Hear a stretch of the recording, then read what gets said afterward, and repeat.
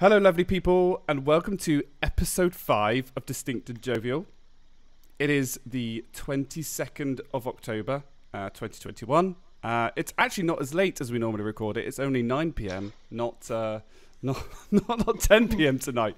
So, will we have more energy? I don't know. I genuinely don't know whether we'll... Not after the week I've had. We don't, yeah. Hashtag no energy. Hashtag ruined. As always, I'm joined by my lovely co-host Jerry. How are you doing, Jerry? I'm very well, thank you, Dom. Been a hell of a week, but tickety-boo. Oh, we always want your best form. That's what we want. And you may notice have heard already, but we actually have, for the first time ever, a guest. So welcome Laura to the podcast. Hello. Hello, welcome. You feeling prepared for the craziness you're about to endure? So I made a nice big cup of tea. That's for reference about the size of my face. So I should be good to go. It's good. Is Caffeine coursing through your veins. I like it. Yeah, that's powerful. Is that mug almost, to give context for the listeners, that mug is probably the same size as a Sports Direct mug? I think it's a bit bigger. I mean, I've gone for a Sports Direct mug as well. And for those that don't know what a Sports Direct mug size is like, you could drown a small child in it. Do you know that mug, looking at it, is an ideal size to go and fill up with petrol? Just a spare little bit. So despite having a guest, we're not going to change the structure to our podcast. We're not going to, as much as we want to, we're not going to go into the battle ofs that we had in episode 4, which we thoroughly enjoyed, but realised it showed our dangerous side. So we are purely going to be concentrating on what we normally do. As per always, the views that we display on this podcast are our own. That I assume also goes for you, Laura, because you want a job by the end of this podcast as well. I mean, Wow. long term, yeah. You weren't supposed to think about that.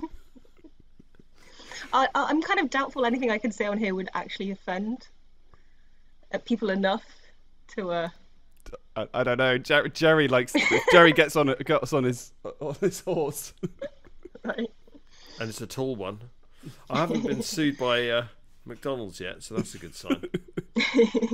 I did want to say, Jerry, you have my mum is a big admirer of you and some of the poignant questions. She says the bit that gets her every time, and she's going to kill me for saying this, but the bit that gets her every time is the bit when you go, just know. Oh, She can feel that in her soul. That kind of sums up my whole life. People say, how would you sum up your life in just one word? And I just go, because I mean, where do you start? It's good. The start. It's very expressive. Yeah, it's the start and the finish. Don't need to go into anything more. Oh dear. Right, we'll crack straight on to what we normally discuss. We're going to go into our food item of the month, and I don't know how we're going to do this one. This is going to be this is going to be interesting. So we're going to look at baked goods tier list. Jerry's been frantically writing more notes earlier on, and I just saw them, and I went, "What has he done?" This has come up because where Laura lives, when I went to visit, I have never been introduced to so many good baked goods in my life. Ooh, yeah. To give context, what was? Oh, it was a. Oh no, I'm gonna get this wrong. I say you've never. That's the first time you've said it right. You do realise that genuinely, in about 6 months, first time you've said it right. So it's got croissant pastry, shaped like a muffin. Mm-hmm. It was based upon a 99 flake, so the top was shaped like an ice cream, and it had like buttercream filling, and then a 99 flake stuck in the top. And well, we had to divide it in two because I don't think even I could have managed that. Sounds good. It was good. And like they change their flavors every week, so you can just keep coming back. It's great. Do they do obscure flavours like chicken? No. Okay. Why would you put chicken in a I coffee? don't know. Well, everything tastes like chicken, doesn't it? Ultimately. Maybe. I just had a full Scott Pilgrim moment. I was like, bread makes you fat, so we'll go on to that. So we're gonna try and make a tier list. So we have a list of baked goods, and then we were gonna try and put them into like God tier, great, good, and meh.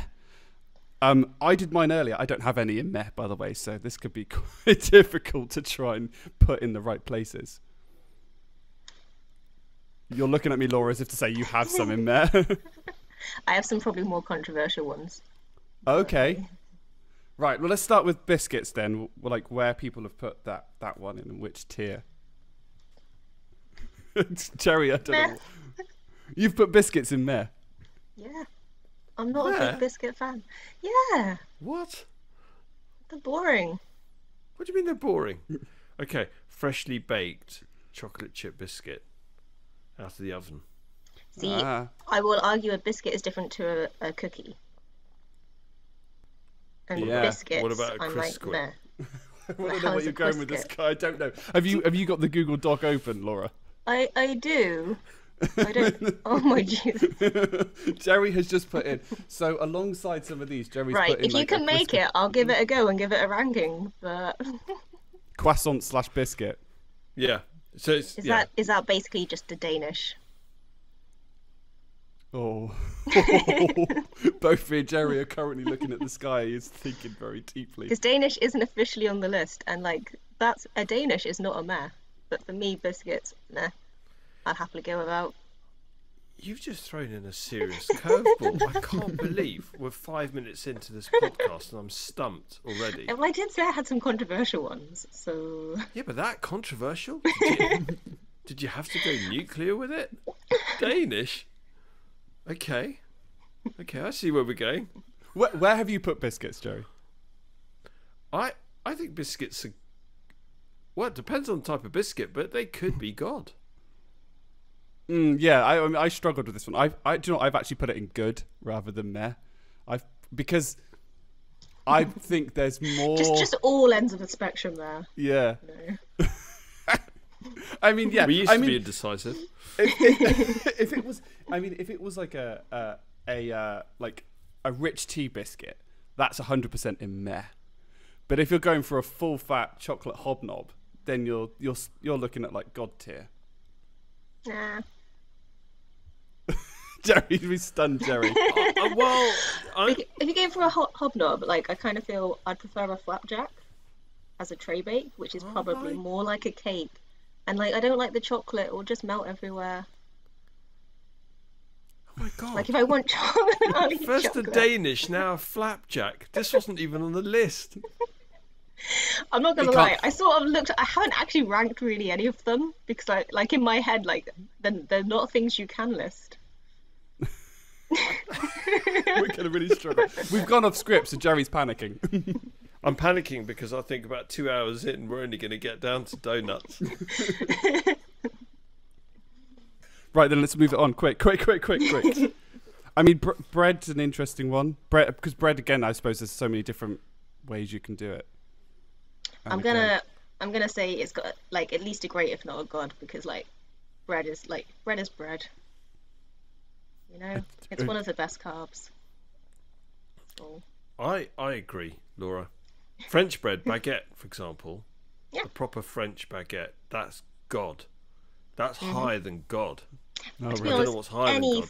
Any freshly baked bread, good. Yeah. All good. Yeah, any freshly. I agree. It's interesting because we're going to talk about smells later on, and I think actually the smell of a bakery is probably the best the best smell on the planet. So it's enchanting. That's what it is. Yeah. What about cred? Cred. Croissants. Croissant bread. What would that give you? If you had a bread, if you added like hybrid. some milk and eggs, you could probably make a more interesting like bread and butter pudding with a bit of like croissant dough in. Oh, now you're talking my language. Okay. Okay. I do like. I like how you're trying to throw me curveballs just to put me off, and I'm like, it's fine. I've got the recipes at the back. If you throw flapjacks and Danishes my way, I'm going to throw back curveballs. I can't get over the next one that you've combined because we've got brownies next, which are, by the way, 100% god tier. There's no argument against brownies. But with the C, with the you've called it. I don't know what crownies. Crownies. But I read it as cronies. Cronies. It's something completely different. Crownies, croissant and brownies. I don't know what that would give you. But brownies, I put in god tier, definitely. Again, it's all about the quality of the bake. If they're homemade, God, if you're buying it from a shop and it's got that really stale edge and synthetic flavour, nah. Yeah. I mean, you know those like those tub boxes that you get from like Asda and other supermarkets that also do them. The bite-sized ones. Yeah, the bite-sized ones. Sometimes you get one and think, oh, that's all right, and then you get another and you think, oh man, what is that? That this tastes is like the crud box. at the bottom of the pan that's got burnt around the edges, all dry. It's like brownie roulette. Yeah. And would it make? So I saw a photo a couple of weeks back of like a brownie dish, and someone had gone in and just cut like the middle, and taken that bit. Does that make you uncomfortable? That's for me, that's the sort of idiotic thing that I would do, and then I'd get shouted at. So I don't like the edges. You don't like the edges? No. Ooh. They're too dry, crispy. Ruins it. So I will insist they have to be fudgy brownies, not cakey brownies. Cakey brownies, in my opinion, shouldn't exist. Oh, now we're getting to a level of technical detail that I'm not sure me and Jerry can attend with. Chicken brownies? I don't know. Oh, God. And then we've got cakes, which hands down best baked good ever. You can't go wrong with a cake. Ooh, I wouldn't quite say. I don't think you can best bake good anything, but it's god tier. But I agree. Cakes are up there with pizza, though. They're so versatile. so is bread. I mean, is pizza not just bread? Yeah, I mean that's why pizza's so good, because it's bread and tomato and then cheese, which is like. I'm really sorry to interject, and I'm sorry to just change the subject very, very briefly, but for the purposes of listeners, I'll have to describe this. So something's going on here. Every time Laura takes a sip of her tea, either the mug's getting bigger or Laura is getting smaller. One of those two things is happening. I don't know what's going on. Anyway, well, we can go back to the subject. Yeah, so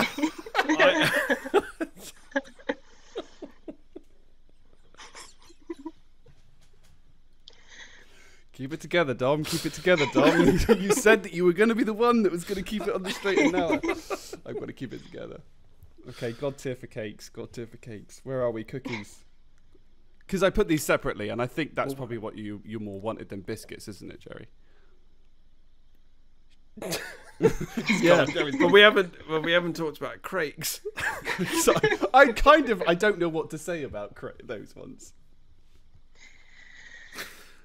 I don't either. I feel like you've just tried to combine like croissants with everything. And you'd be right. Yeah. Although you haven't for donuts. No, because we've already got cronuts, haven't we? We do have cronuts. Because otherwise that would be... So I've called that a doisson. That was said very well with a very good French Thank accent. you. Doisson. Doisson. Oh man. Well, crepes. Go on then. What do you could crepes work? I'm going to ask the baking expert here, Laura. Do you think crepes could work? No pressure. I can't logically think of a way you could combine the two, like unless, like if you slice lots of croissants up and then like put buttercream and jam in between, you can make a fake cake. Not really convinced it's gonna be good. But yeah. Okay. I don't know how far we're gonna get through this. Oh man. Right. Donuts. Donuts is the other one. That was the big inspiration from when I went to visit. Was the butterscotch and what was it? Cocoa flakes. Like I don't know. Chocolate they don't have frosting. it anymore. No, butterscotch and cocoa flakes on a donut. And butterscotch is probably one of the best flavors in the world. To do my best Jeremy Clarkson impression. In the world. In the world. That was much better. In the world. But donuts I think are similar to the muffins and what am I doing? The flapjacks and brownies. Whereas if you get the cheap small ones from any self-respecting supermarket, they're a little bit nasty. They've got to be from a bakery. I'm not a big fan of Krispy Kremes. I'm really sorry. I warned you about the controversy. I'm hanging up. You're breaking up, Laura. You're breaking up. I can't hear you. You're not a fan of Krispy Kreme? No, they're not the good donuts. Say what? Okay. Dumb. Krispy Kreme, proven good. Who wins? It's not even a competition. Proven goods every time, Yeah. because like Krispy Kreme has that. Like Krispy Kreme has its place. It's like the fast food of donuts. So like when Jerry can't get his burger before 11 o'clock, he at least can get donuts from Krispy Kreme anytime. I'm not going to mention the establishment. But Krispy Kreme, they open at 8 o'clock in the morning. You can get a donut. Interestingly, how do you feel about donut burgers? Ah. So you use... I don't know. I think that would be like the sweet brioche bun gone too far. I think it's a bridge too far. You're not normally a fan of like sweet and savoury together, Jerry, are you? It's like putting fruit in a curry. Yeah, that's wrong.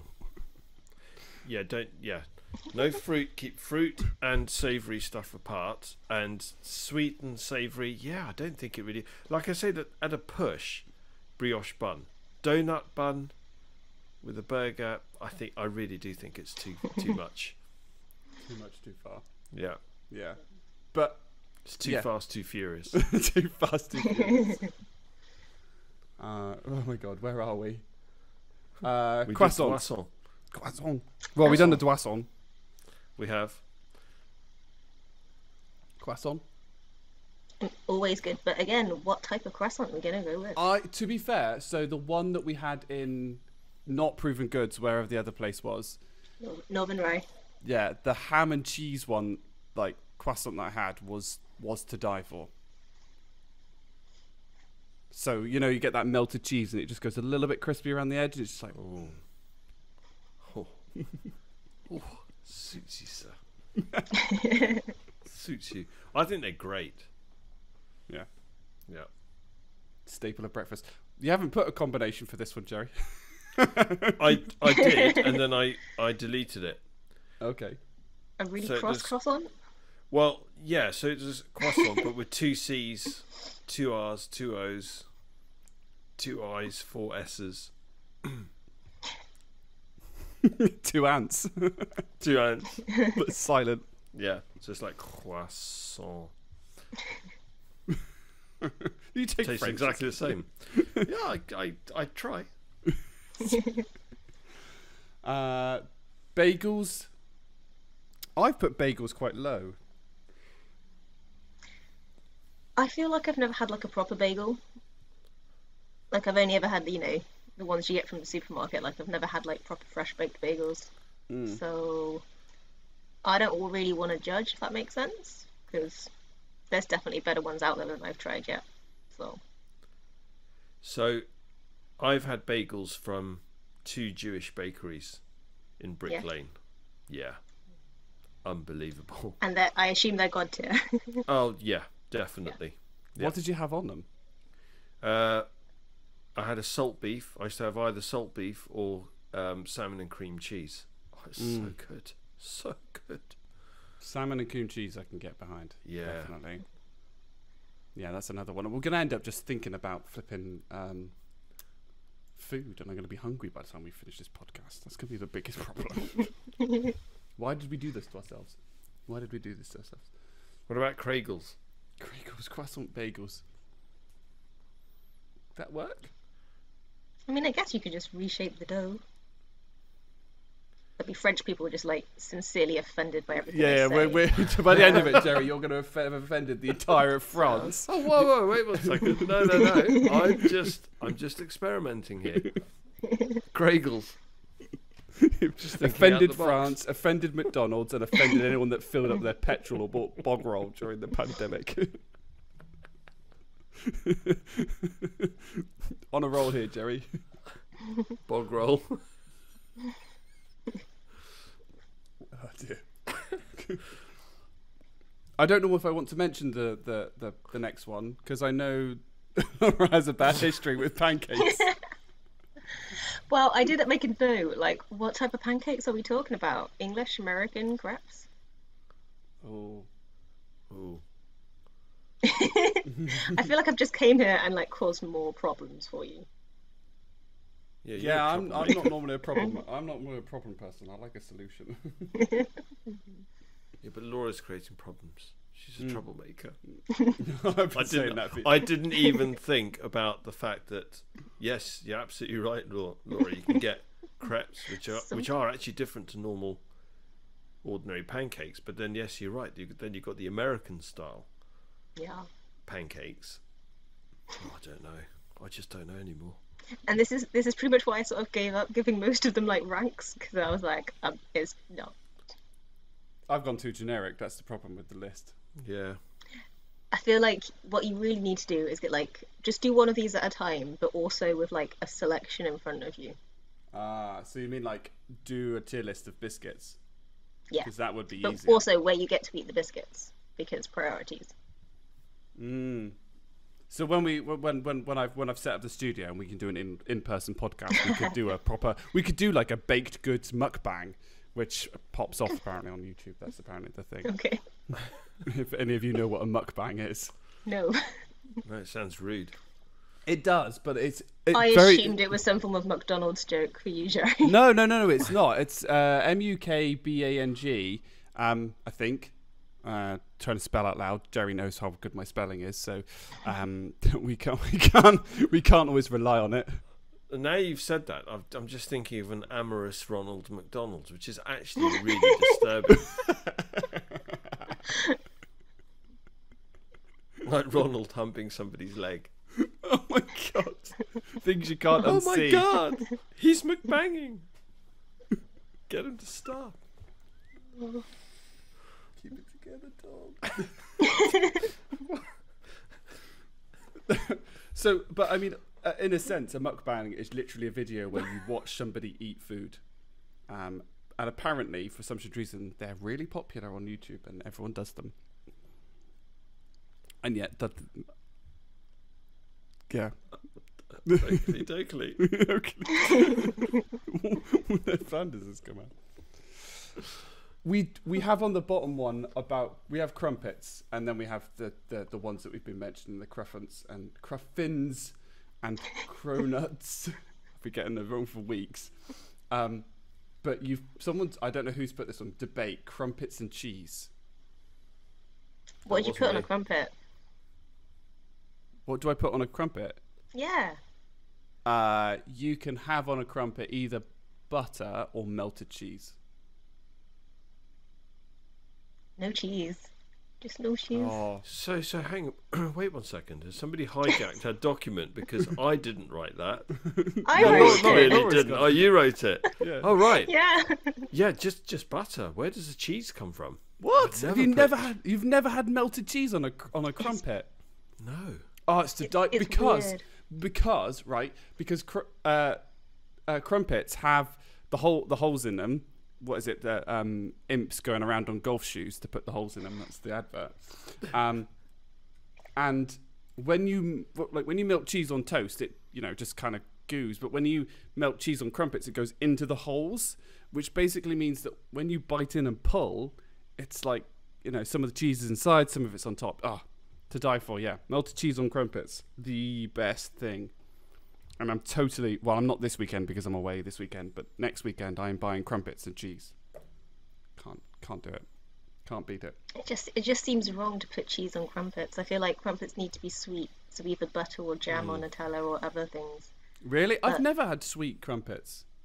Really? Had sweet stuff on crumpets. I've never had jam or Nutella. I've only ever had sweet crumpets. I Really? didn't think See, you could this is get why I any put the other debate type. down. Yeah. Like, I feel there's a proper sweet savoury divide. So. No, it's 2 against 1. In fact, the entire population of the world eats sweet Against Dom. crumpets, and Dom is the only person in the world that puts cheese on his crumpets. So It definitely might only be my family then, at least anyway. Right, before I get into more trouble, the Cruffins and the Cronuts. Have you had either of those, Jerry? no, Not at all. I haven't. No, I didn't know that they were even a thing. Okay, so we can't really tier list them. Well, I mean, they're God tier, clearly. Well, I don't know about the Cronuts, but definitely the Cruffin that we had was Cruffin's above good. God tier. It's like, well, in my opinion, that combined like all 4 of the best best foods, because it was like muffin shaped, croissant pastry, covered in donut sugar, shaped like an ice cream with a 99 flake, and with buttercream in it. I mean, what more do you want from life than that? They have a tiramisu one occasionally. I did see that, and I do like tiramisu. Yeah. Love tiramisu. See? So I had written down on my paper to like write up our tier list and then read it out at the end, but I'm kind of just going to scrap that off because Basically, baked goods are really, really good when they're freshly baked from good places. They're all good. If it's in plastic, it's meh. That's my judgment. I second that. And here you were like, oh no, biscuits, you can't put biscuits in there. No, but I agree with you though. I agree with you. Yeah. I think actually cookies, for example, freshly baked.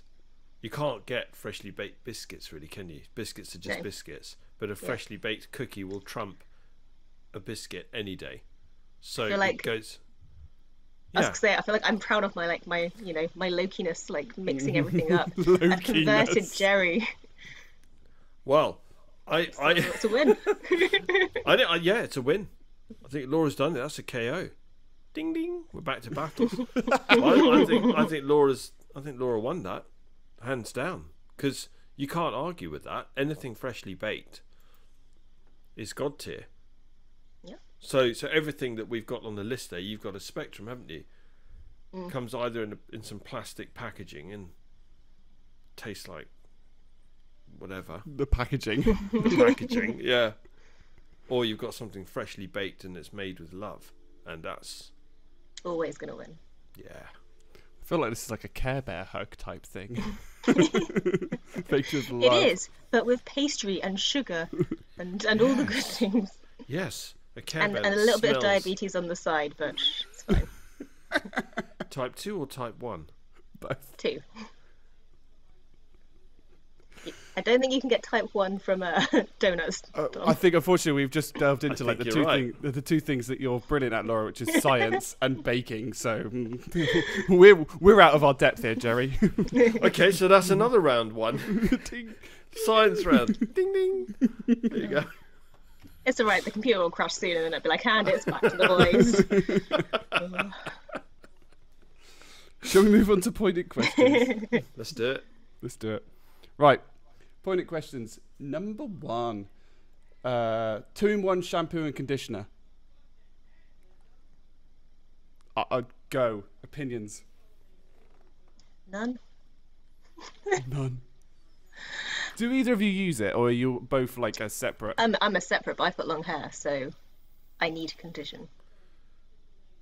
Yeah, I feel like my opinions on this are kind of forfeit. For those that Yeah. don't know what I look like, I have a buzz cut that's at like, well, I don't put a guard on when I cut my hair, so it's like a grade like 0, basically.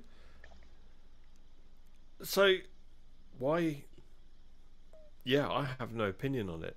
I think it's better to get separate because I always worry about 2-in-1 shampoo and conditioner being like a jack of all trades, master of none.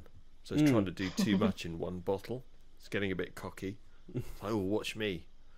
And then it just completely falls over, makes a fool of itself and goes home and has a really long, hard think about its identity and what it's contributing to life. Ooh. Choose one way or the other. Are you shampoo? Are you conditioner? Decide. You can't be both.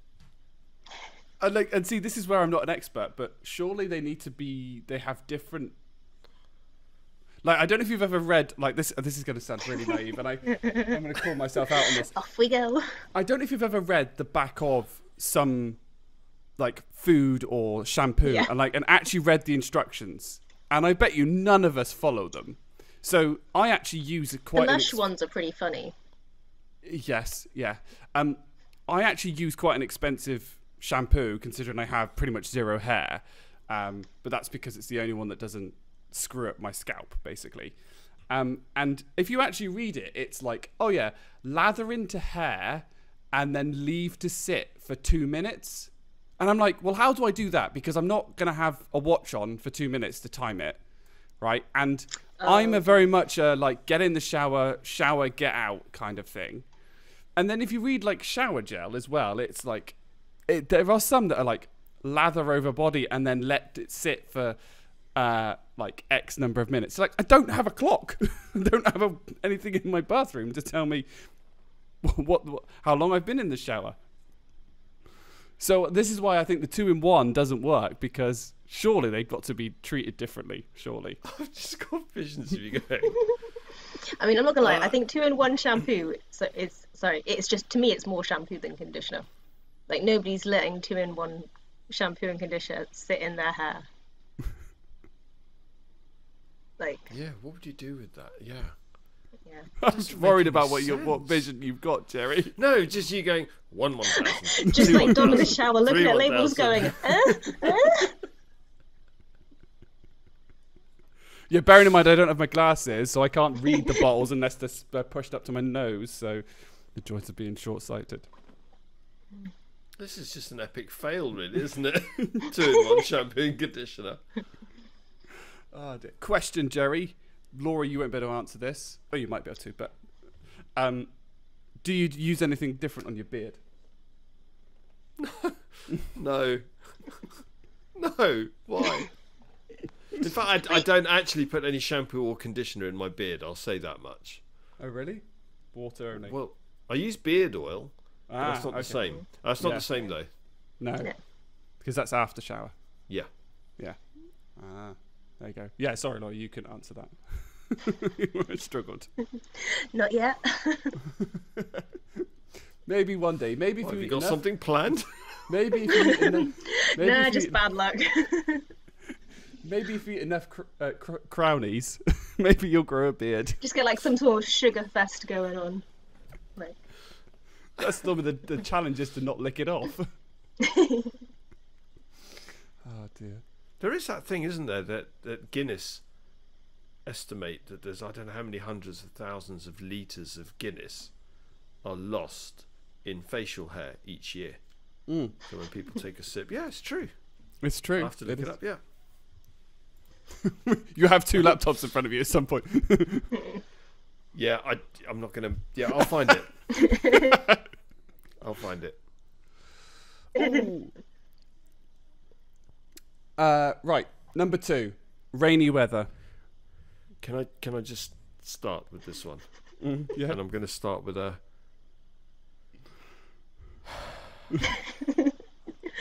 Just for Dom's mum. Just for Dom's mum. Because why would rainy weather be good, Dom, when we're in a country where it rains 320 days of the year? It rains so much, I've grown gills over the years. And Webbed feet. Webbed feet. And you go and put a question in there saying, rainy weather, good or not? No, it's not good. It's good when you're inside. See, I get why people will think that, but I hate the rainy weather, not only because like, not only do I just, I hate getting wet and things like that, but even if I'm like driving, I hate driving when it's raining. And when I'm indoors and like if I'm doing nothing, then I'm like, okay, it's raining, it's fine. But if I'm trying to do something, like I want to get motivated to do some exercise, or I want to, I don't know, fix something, I don't have as much energy. That's when rainy weather, even when you're indoors, still sucks. I think it just depends on the view you see out your window. Yeah. If you have like a magical storm going on in the background, then it's good. Now if it's like so deep fog that you're like, cool, different shades of grey, not as fun. No, I do like a good thunderstorm, though. I will admit that. See? I am a fan of that. I could live without it. But also, just saying. Sorry. Right. So, what about petrichor? What? Sorry, what? Petrichor. Petrichor. What is that? Petrichor. Petrichor is the smell of like fresh, Oh. like the smell of fresh rain on soil. So the smell after it rains, it's Yeah. it's almost like summer rain smell. Yeah, well, you can smell it all year round because it's just water and soil, but Less so in the winter, because the winter it just rains all the freaking time. So less chance. I could live without it. Oh, controversial. I'm sure there's some fragrance out there that recreates that smell as well. Probably. I'm going to buy Yeah. it. It's going to be the first fragrance I buy after our fragrance chat in a couple of months. Petrichor by Yves Saint Laurent. I'm sure there's something out there. it's also a great word, so I was like, I've got to throw that in there. So. You're just showing off now. You can't bamboozle us like that. I think also, and Laura, you'll appreciate this. So I do Taekwondo, and we have meanings for our different belts, Jerry.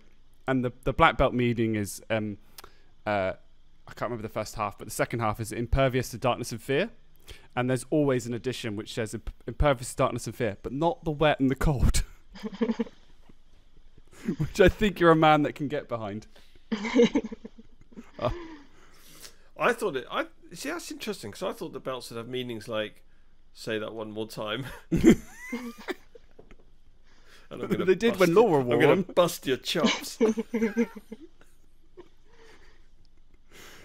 Say it one more time. I dare you. I double dare you. Oh, what is he, some windmilling? Get your keys out. Oh dear. Right. Okay. Right. Number 3. Shall we let Jerry have a rant about this one? Building furniture. So it started off fun many moons ago, and then I think by the time I got to my 1417th pack of IKEA flat pack furniture, or I'm not picking on IKEA, any flat pack furniture. In fact, IKEA is really good. I've had my wife goes out of her way to find the shittiest flat pack where nothing fits.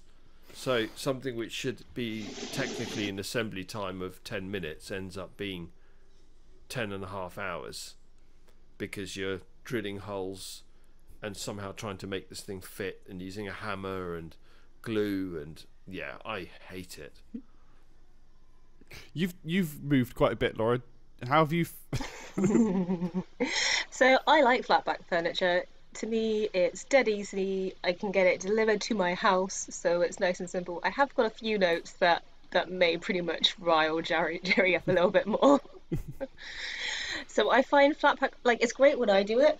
It's when other people, and most importantly men, try to help. That's where it goes wrong.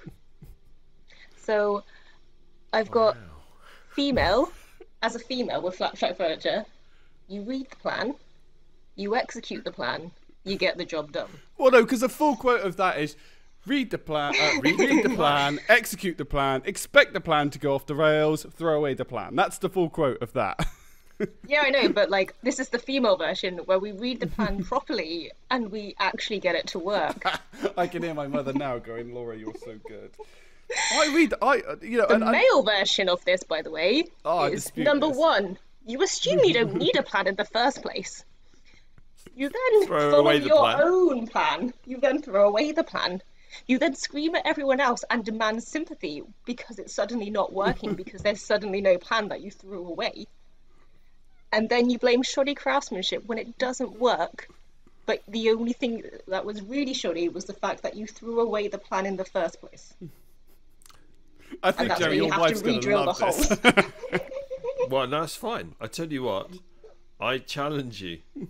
So I'm going to get my wife to order, and I'm actually going to ask her to go out of her way to try and find the shittiest flat pack. I'm going to have it delivered to your house, and then and then you just need to video yourself assembling it. We'll see how much fun that is. See, I did one the other. I bought some new furniture, and it was obviously flat packed from not from IKEA, from some other reputable brand, and it wasn't too bad on one thing where it said assemble it this way, so I assembled it that way, and as soon as I put it down, it bent a piece of wood and snapped all the dowels in half. And I was Did like, you wave a Titan? no, it's a dowel, so it's just like, push wood together. And I was a bit like, well, that's annoying. And then, so I went back to the shop and went, I need some help here. And they went, oh yeah, that's happened before. I was like, well, then why have you designed it that way? Once I followed instructions again, make sure I gently put the thing down so it didn't, like, the floor didn't, like, nudge it, and then put the rest of it together. Having a look at it, I was like, there's probably a better way that this could have been designed. So I read the instructions, followed it, executed the plan, went out okay, other than the fact that their instructions weren't great. So I like So you blamed the product. This time it was the product. I followed the instructions, and the dowel snapped. So, I managed to get some spare dowels. What more do you want me to do? Right? I like a good Lego model. So I actually... Oh, yes. I enjoy following instructions.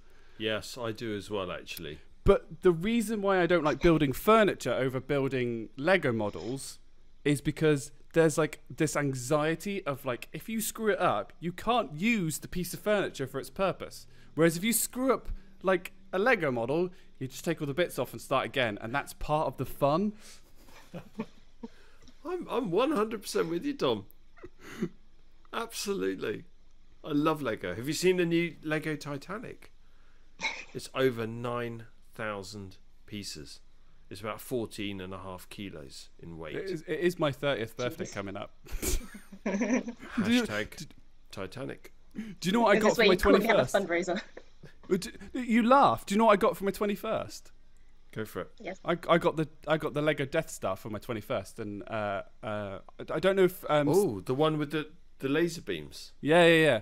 I've got that. Yeah, I don't know if you were part of the group that arranged for me getting it. Well, I think Steph was the one who was the key one who arranged it all. I think I just probably just shuffled some money, but like you were organised. Yeah. Magic this away. It's fine. Yeah. Yeah. So yeah, I have the Death Star. It's gutted. It's at my parents' house, but when I move, I'm going to get a plinth and have like the only way I can describe it is a museum style case, because the only problem with Lego is the worst thing is dusting it, as my mum will attest to. But yeah, I want to put it in like almost like a museum case, so it's covered and protected, and have it displayed in probably my lounge. That is awesome. You could tell that I'm single. But what happens if you drop the Lego Death Star and it shatters into a million pieces? The pieces are still connected. I'll just go and find the instruction booklet, which I still have, and start again. It only took me 5 days last time, so.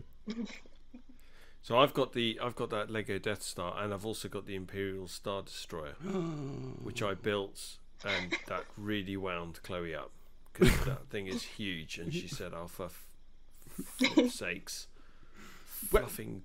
I don't know. Flipping. I don't know how big your house is. All I know is that you've at least got one wall that's currently held up by tea lights. Yes. Well, two walls now. Where does that live? Well, no, it's back in its box. Oh, okay. before we moved, I'd built it, and it did gather a lot of dust. Unfortunately, I lost the battle, the dust battle.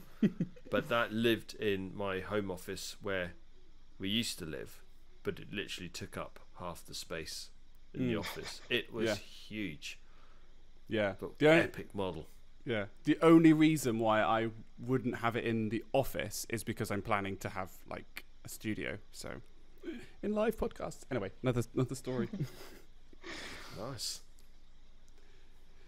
Number 4, bucket hats. So me and Laura have a surprise for you, Jerry. Oh my god. So for the Matching listeners, bucket hats. me and Laura have just put on. What's interesting, like bucket hat to me, I always thought was like a summer thing, but these are woolly bucket hats. That's what makes these so amazing. And even better, like I can't put mine on because I've got this giant headset on. It's kind of sat on my head. But also, it's from an anime cartoon. Anime. I mean, it's a kids' anime. Yeah, it's kids' anime. So it's both me and Laura. Well, how many times have you watched it, Laura? 2 or 3, maybe. Not as much as you, I don't think. Yeah, I think I've probably watched it about 8 times. So yeah, You that's look like Jamiroquai, Dom. I do. Yeah, Jamiroquai. For the listeners that obviously can't see, so myself and Laura both have woolly Appa hats. Appa being one of the creatures from Avatar: The Last Airbender. Yep. And we've stunned Jerry into silence. I literally have nothing I can say to that. Yep, whatever you just said. What they say. That was even better reaction than what I thought it was going to be. Oh man. Do you have an opinion on bucket hats, or are you just too shocked? I'm too shocked. I need time to process this. And if you ever want a TV program to watch, you need to watch Avatar: Last Airbender. Okay. It's really good. It is it's technically a children's program. I'd say it's sort of the way that the age ranges is sort of 12 to 15, and then the sequel was sort of 16 to sort of 18. Yeah, really, really good. I probably watch it at least once a year, if not once every 6 months, just because I can. And 20 minutes per episode, super easy to watch. I'm going to assume you have it on Netflix, Jerry, because I think you complain that your daughter's on it all the time. She is. Everyone's on it. I can never access it when I want to access it. When too many devices listening at once. Yeah, exactly. Number 5, selfies. Jerry's already shaking his head.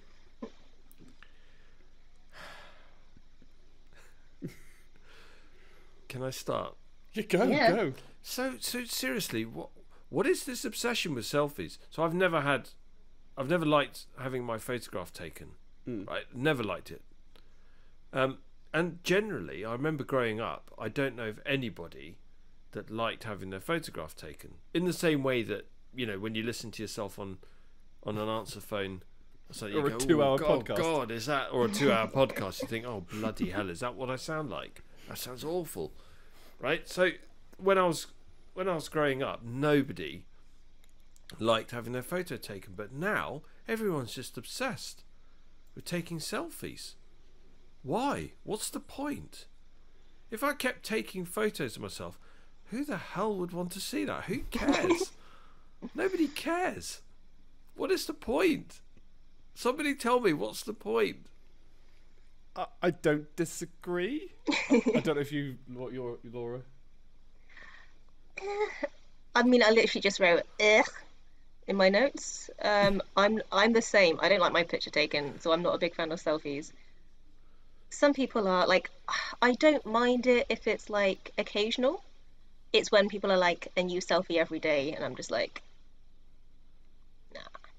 So unless it's like a more artistic thing where that's like showing like the change in time, and you do it every day and then like fast forward it for like 4 years where it's good. But then that's like compression of 4 years of photos into like 3 seconds, and I can handle that. So not duck face selfie. No, no. Okay.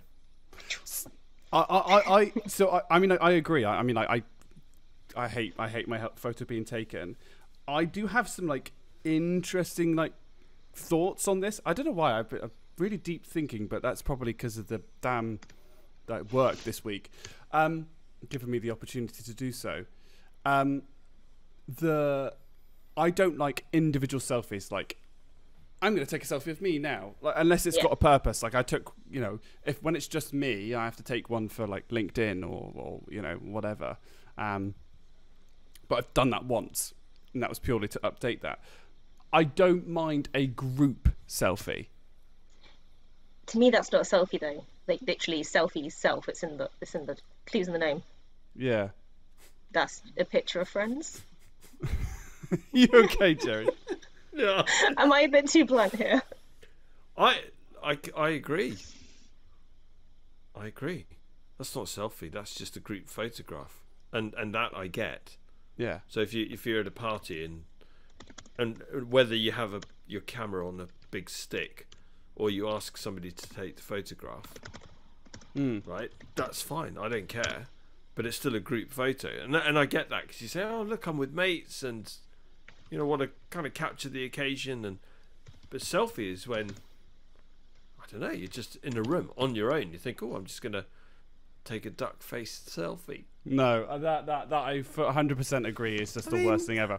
The only thing I don't like about group selfies is because I'm flipping the giraffe of the group. I'm always the one that's holding the damn camera, and it's like, Dom, make sure you get everybody in. I'm like, well, how about you make my life easier and not be spread about 16 miles away from me while I'm trying to take this damn selfie? I do have written down gadget arms. go gadget arms. I do have this thing that I do regret though, is I don't have enough photos of me and my friends. That is one thing, because I've got because it's 30th birthday, so you want to post some good photos of you and your friends, but I don't have any. So, but that's my bad. I'm pretty sure that one of my friends is going to kill me when I post on Monday for her 30th. Then I was like, it's going to be a case of, oh, I'm going to have to post the one where I am. Well, you're 5'2" and I'm 6'3", so you look like a hobbit, unfortunately, stood next to me. The Lord of the Rings jokes come out with, shall I get you a box? Watch it, Dom, because if I stand next to you, I'm that hobbit. You're taller than I remember. I'm sure you're taller than I remember. Well, yeah, if you remember me as 4'8", yes, I'm taller than that. Only just.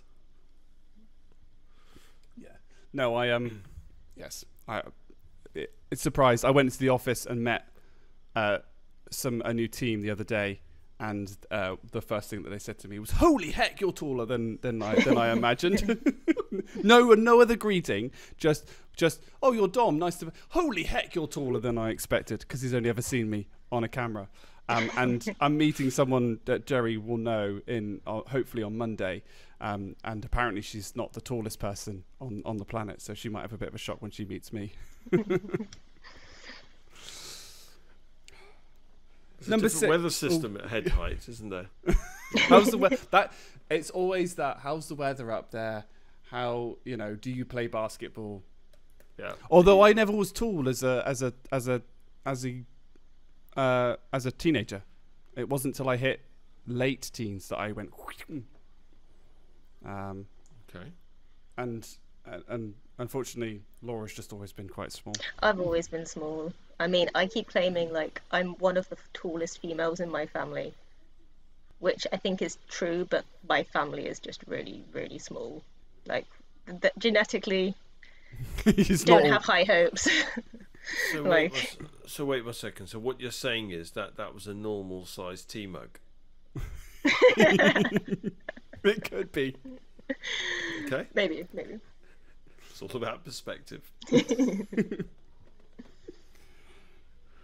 Number 6, denim jackets. What's wrong with denim jackets? Double denim? How far can you go with a denim? I've always wanted to try a full denim outfit, including denim undergarments and denim socks. Doesn't sound particularly comfy, but No, like that would chafe. That would chafe. But I just wanted. It'd be cool. I just want to try it. So you're talking like denim jacket, denim shirt, denim denim jeans, denim socks, denim shoes. Denim shoes? Okay. Denim shoes. No, you'd have to be like cowboy underpants. boots with that almost. Well, cowboy boots made of denim. Yeah, it's fine. I think that's my biggest problem with denim jackets. It always gives a whiff of the cowboy, and I don't know why. If that's, I don't know why. It just doesn't feel right. It's not a look I feel like I can pull off. I'm terrified of horses. And Well, wait 1 second. You don't have to look like Woody from Toy Story. that's exactly what I feel like. Then why? You're not going to be wearing a Stetson or anything. A good denim jacket. So you can wear a nice blue denim jacket with black jeans. So you can actually go double denim. You just can't go. You can't go 1980s German heavy metal band kind of. Full Rammstein. Denim, yeah. You never go full Rammstein. No, you don't do full Rammstein. To put it into more 90s context, Bewitched. I think that's what you're referring to. Well, yeah, you got to hit both listening bands, right? We're trying to be diverse in terms of age ranges, and yeah, you're right. Bewitched. It's just wrong. But you can pull off a blue denim jacket with black jeans, or vice versa. That's You're not still full laughing Bewitched there, Tom. / Rammstein. I didn't think I'd be broken on this podcast, but apparently I was completely wrong about that, and just the way that it's gone. Didn't they do They C'est love La you. Vie? Yeah, they did. That was I think that was Bewitched's biggest song, C'est La Vie. Yeah. Roller Coaster as well. Oh, that's it. I can only remember. Well, no. The weird thing is, you've said C'est La Funnily Vie, enough, and I can't. I don't even know who Rammstein is. It's like, you know. I'm going to now. Well, I'm now going to think I'm going to offend the French, because now the only song that I got stuck in my head is that Ketchup song. that they used to go. It was like That was it wasn't late Bewitched. '90s or yeah, I know that's the problem. I I've thought got it was completely the wrong. Spanish. Yeah, exactly. It was a Spanish song, not by Bewitched. C'est La Vie is French, and we started at Rammstein, who were German. What? Bewitched are Irish. Yeah, but C'est La Vie was a French song, wasn't it? Well, it had the word "C'est la vie." They were the only French words in the song, Yes. so I wouldn't quite say it's French. C'est La Vie. Let's end up there. Sacre bleu. That's Sacre bleu. Mon Dieu. That didn't have a French. I can't say that phrase with a French accent. I can do the other ones. Sacre bleu. No. Sacre I just bleu. make weird sounds. Jerry's is probably a little bit better. I love the French language. Hashtag just saying. I do until you need to do grammar.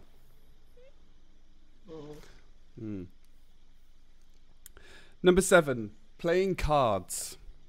Oh, This is so random. What the And hell? you can't. And Oh, it's literally oh. the best. Can I go first? Go. Absolutely. I lost the game. Oh, for flip's sake. Does Jerry know that reference? No, I think it's a 90s to 2000s It's a millennial children thing. growing up. But we've just made everybody in our age range there just probably cry just by saying that. You say we. I feel I have done this much more than Yeah, you well, yeah. guys. So you so- have, yeah.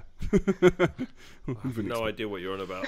We can't explain it to you because then you'll have to play the game and it will just it takes over your life. So don't. Okay. I'll explain it to you offline. Otherwise, we'll have to Okay. explain it because it'll end up with kind of everybody. But playing cards can't beat it. That's the best thing ever. You can't. I pretty much don't go anywhere without a pack of cards. I Yeah, don't so- own a pack of cards. Really? What? That's like saying I don't have a fridge. I mean, a fridge is a lot more important to me than a pack of cards. So Like I feel it's good when you go on holiday to have a pack of cards, but that's Yeah. pretty much the only time.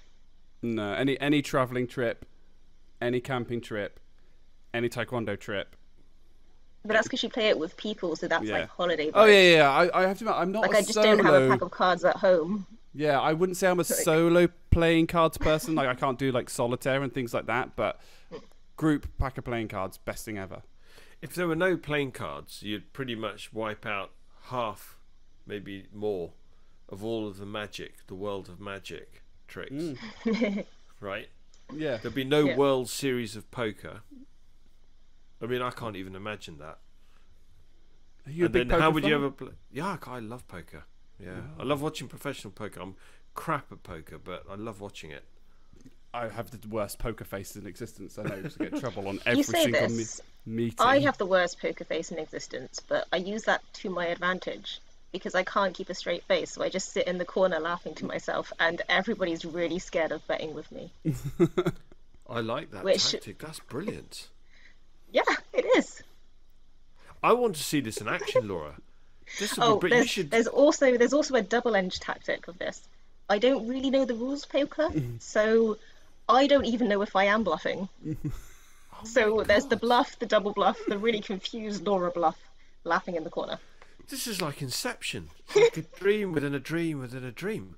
This is genius. You should go in for professional poker. I will Honestly, be like- it'll throw. No, I reckon you'd clean up. I reckon it would throw everybody. Go, what is she doing? Why is she going all in? What? Does she know what she's doing? Ah, I've just lost this round. And you'll be going, and that's where you'll be looking around, Laura, looking at the audience that stands up, and everyone's applauding, going, "Whoa, go Laura!" And you'll be like, I don't know what I did. Just remember Like, when how you did I do get here? when you do win 13.5 million on a poker tournament, don't forget me and Jerry, who suggested that you do this. Yeah. Well, I think I'll be your manager, Laura. We'll sign you up to some tournaments. What's your cut, Jerry? 50%. 55. Oh dear. No, but also I have so many other card games as well. I think I've probably got about 20. Can't beat Exploding Kittens. Hands down best card game. Yeah. 52 pickup. Yeah, but you have to do it with a slight rush with a golden retriever around with you. Yeah, you do. Especially if they're covered in peanut butter or biscuit crumbs. Oh dear. Number 8. That would be a very Licking strange magic after trick. Christmas. Is this your card as you take it out of the turd? Yeah, look. You may want Think to of edit your that card. one out. Think of your card because I'm about to poop it out. Is this your card? What a load of old Sorry, guys.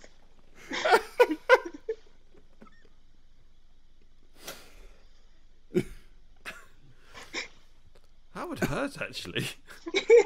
Yeah, we don't want to do that. to Pooping Larry. out a card. No. He's already got a dodgy digestive system as it is. Yeah, it's very, very delicate tummy. I'm trying to keep it together now. Number 8. Licking fingers after eating crisps. By the way, don't ask me where I get some of these. I just literally picked these off of the internet. And I think I watch another podcast and they get the similar things through, and I just scroll through the comments and just pick random ones. So, yeah. But yeah, go. You said something interesting when we discussed this in person, Jerry, about a certain crisp, which I'm not a particular fan of. Oh, really? Which Yeah. crisp? You said a certain cheesy puff one. What's it? What's What's it? I'm I not a love fan what's of it. Not- Yeah, you have to lick your fingers after eating what's it. It's like half the fun. Yeah, because if you wash your hands, it'll be. So when you eat Wotsits, if you wash your hands after eating Wotsits, it'll literally be like any scene in a film where you've got somebody that's like accidentally murdered somebody with a knife, and then they're washing their hands in the sink, they're washing all the blood away, and they'll be like that, but it'd just be swirls of orange. So you'd have to and that's a waste of all that cheesy powder. So you'd have to lick your fingers, wouldn't you? So, controversial opinion, and I've seen people do this. I've never done it because I don't actually own a pair. But people eat Wotsits with chopsticks so they don't get the cheesy powder on their fingers. I thought you were going to say long leather gloves. Well, no, because you want it to not get like evening gloves. They go up to the elbow. Yeah. Take that, good Is sir. it bad that I'm seeing that as like the latest What's It advert? It's just like someone like down in like full on gown and just like dropping it into their mouth as like elegant What's Its. And then controversy, then have a couple of people sat round like a traditional Japanese table eating Wotsits with chopsticks. I've never heard that. However That's you ridiculous. choose. Yeah. Quick, Wotsits, give us a brand deal. We'll go and do that advert for you. Ooh, who pulls the short straw off the gloves? Well, you're the only one that's I'll do elegant it. enough to do it. Either that, or it's going to be. I can now just see Jerry in a pair of like white gloves, holding like a. I can get some blue ones. Well, no, like like those like big silver trays, and then taking it off, and then you know how they used to do with grapes in Roman times, Yeah. just feeding you grapes. What's it? It's like grapes. Yeah, but then the gloves would go orange. I don't think you'd be able to wash that out. No, it's quite staining.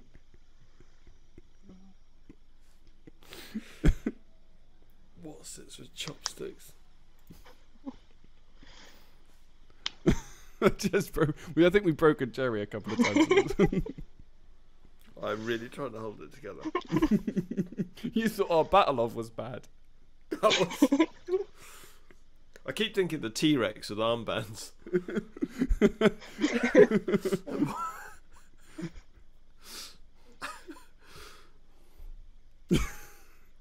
But I assume a T-Rex wouldn't be able to lick their fingers after eating crisps. I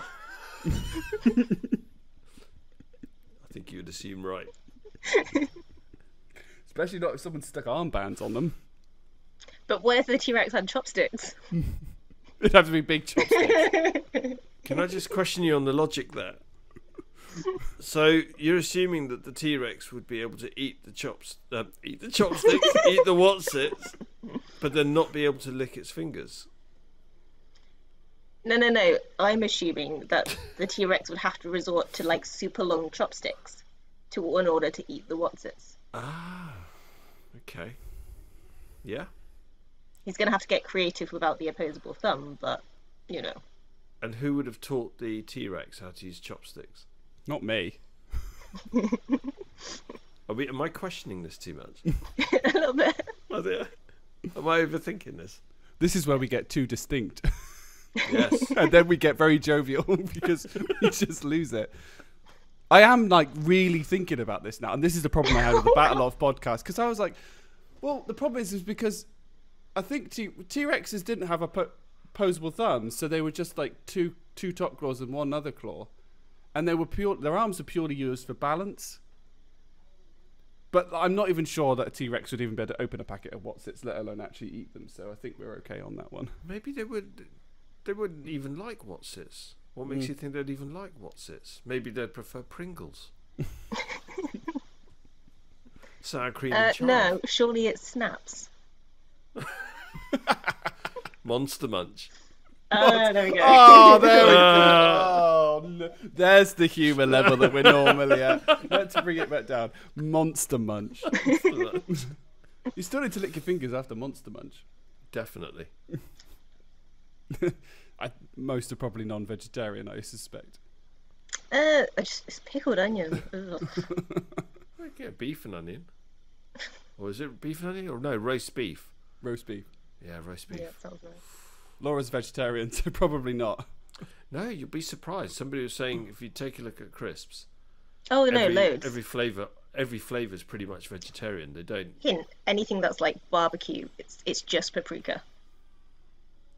Always go. paprika. It's There you great. go. All your bacon rashers, paprika. What? Oh. Even bacon frazzles?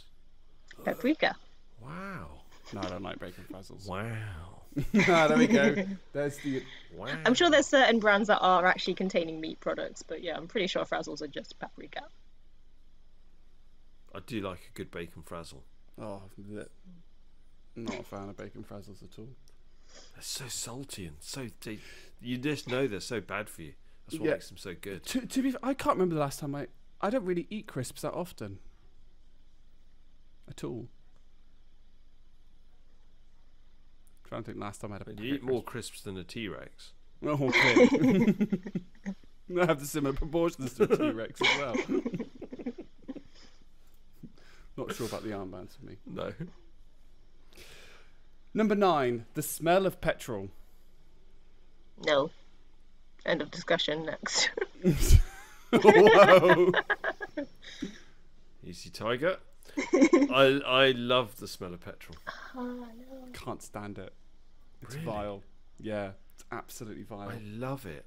I don't know, it's really weird. Diesel's obviously not the same. Diesel's just a bit of a rancid smell, but petrol, you get that sharp, almost like metallic twang. Do you drive it? Is yours a petrol or diesel? The Mazda's a petrol. Okay. I love filling up the Mazda. I love the smell of petrol. I see. I've got a dirty great big diesel at the moment, changing. God, that's the one thing I've got to remember is to make sure to go and put the right fuel in my car when I change cars. Although by the time you get your car delivered, you'll have to fill it up like Marty McFly had to fill up the DeLorean, like banana peel and fruit juice and stuff like that. Oh man, I'd love a DeLorean. No, yeah. I can't. Yeah, so no, I can't. I don't like the smell. I just don't like the smell of petrol forecourts. Don't like diesel. Don't like petrol. I was surprised. I was expecting to be like most people love the smell that I've encountered. No. Sharpies. Oh yeah, That's just a definitely. nice. I mean, that's just a solvent smell. It's lovely. Laura has a very guilty look on her face. Yeah, why is that, Laura? Well, I mean, I am a scientist. Like, a nose is a very good detector of certain chemicals. It's, you know. So you've when been they all look sniffing the same. Sharpies before this podcast? Is that what you're saying? Is that why you're No, I looking had a guilty? cruffin before the podcast. Okay. So I've had lots of sugar and then the giant mug of tea / normal sized mug of tea. But the sugar and caffeine combo. But yeah. See, I wondered if there was a correlation because I don't like the smell of Sharpies either. I just find Okay. all of them horrible. They're lovely. I might just be used to a bit more chemical smell, but I don't like petrol at all. To me, that's a very different smell. Okay. Interesting. Just me then. That's a bit strange. That doesn't like the smell that most people seem to like. I can't stand the smell of Sharpies. What's the other one that other people like as well? Something else. I'll remember it in about 6 weeks time. I'm so stupid like that. Oh dear. Right, number 10. So a little bit of a longer one. So normally we have like individual items on our poignant questions, but occasionally we throw in like this curveball question, and we've come up with a slight side to it as well. So if you could have a superpower, what would it be? And before we go on to the second bit, I'm curious as to what superpower people would want. I mean, I think mine's pretty obvious. I want mind control. I want to go full on Jean Grey, take over the world.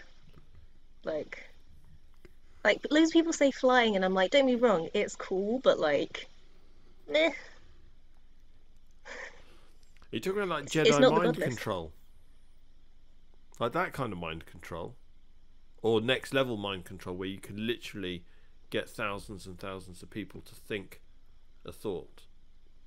I'm thinking Jean Grey X-Men / Phoenix, like mind control, telepathy, telekinesis, all in one shebang.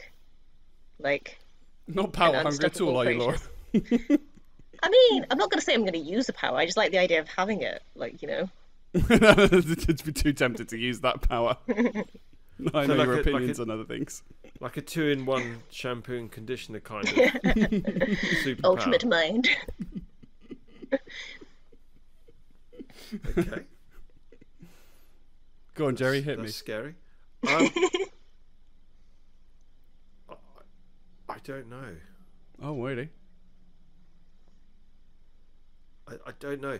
I really did struggle with this. I was thinking about this so much, but I don't think it's a superpower necessarily. Not really. Don't think I'd necessarily want a superpower, but I'd love to have the ability to just completely switch off all fear. That would be pretty cool.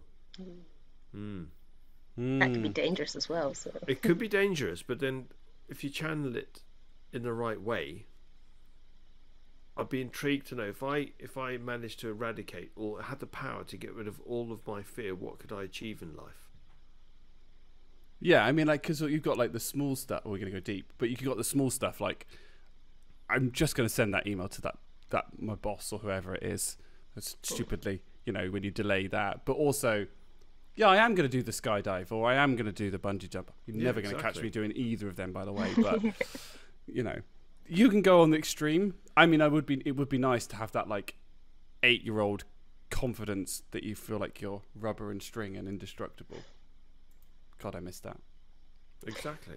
What would you do, Dom? I mean, I've gone for like the thing that annoys me most, and the thing that annoys me most is having to travel. So I've put teleportation. I'm somewhere else. That's a good one. That's a good one. Yeah. Because I wouldn't like flight. Like, there's a practical sense to flight. It's cold up there. There's things like mind impervious control. to darkness and fear, but not cold and wet. Yeah, exactly. Impervious to darkness and fear. Jerry's power, but not the wet and the cold. But there's and things like mind control or being ability to read people's minds is not something that makes me feel comfortable. I feel like it's invasive. Then you've got. I feel like in my mind you'd be able to turn it on and off. Yeah. Like it wouldn't be on all the time, And most of it would be like, if someone's annoying you, just like basically being a bit of a cat and just like shuffling their cup of tea to the edge of the thing. That's good enough, right? Yeah. Awesome. Yeah. But then also things like super strength. You can work on strength. I don't want to be really strong. I don't see the benefit. Super speed maybe, but like for me, the thing that annoys me most in my life is the amount of traveling that I do. It's like, I just want to be here. Done. Oh, that'd be so much better. Gods, that'd be so much better. So I did that. I just went for something that was entirely selfish. You went very practical. Yeah, I was like, I just wish I didn't have to drive here. And also because I could be like, do you know what? I want to go to the Bahamas and I don't want to take a flight because I don't like flying and I don't want to do all the COVID tests that you probably have to do and probably have to be butt swabbed at the airport because that's likely what's going to probably happen. So I just want to be there. Bahamas, done. Awesome. Yeah, that'd be so cool. That would be mine. That's awesome. The second part that we have to this, which I quite liked when I was researching this, was a seemingly useless superpower that could also be quite good. So the one that always comes up is the ability to fill things up, which sounds like a really dumb superpower, but it could be things like, my glass is empty of water, I'm just gonna fill it up, or my wine glass is empty, I can just fill it up. But then you can take that to, I don't want to walk my bucket back to the house, so I'm just gonna fill the bucket up to wash the car. And then you could go on to like the evil things. Somebody's working on the computer. I'm just going to fill up the memory on the computer so it crashes. Which I think I stole from Jerry. We discussed this last time. That's brilliant. Or I want to be really evil to somebody. I'm just going to fill up their bladder. Yeah, I forgot about that. All those types of things. So yeah, that was what is the seemingly useless superpower that you could have. Or any other practical things that you could do with just the ability to fill something up. I got one, but it's a bit dark. Oh, go on. So the ability to look at anything and know its worth. Okay. But then how do you look at people? Oh. And mirrors. Wow.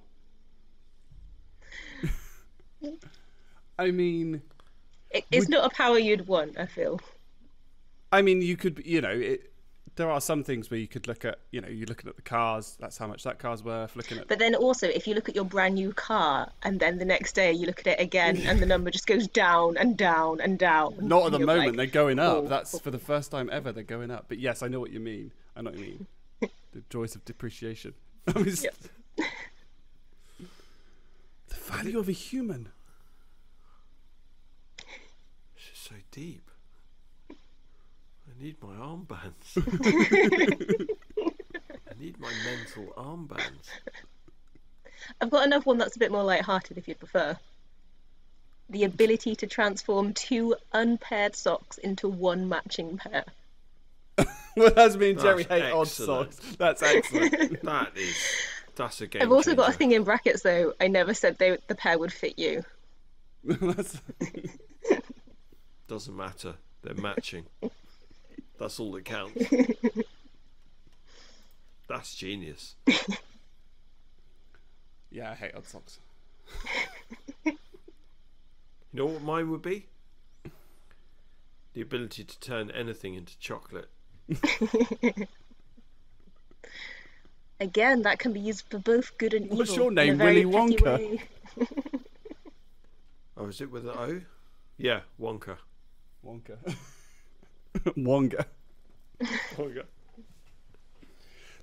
I read a theory that was the other day, and this is off tangent, so I apologise. And it's not on script, so again, apologies, Jerry. That's fine. Go off script. It was Peace. an article. It was like people who were actually villains, and they put Willy Wonka in there as actually Willy Wonka is a villain, not a hero.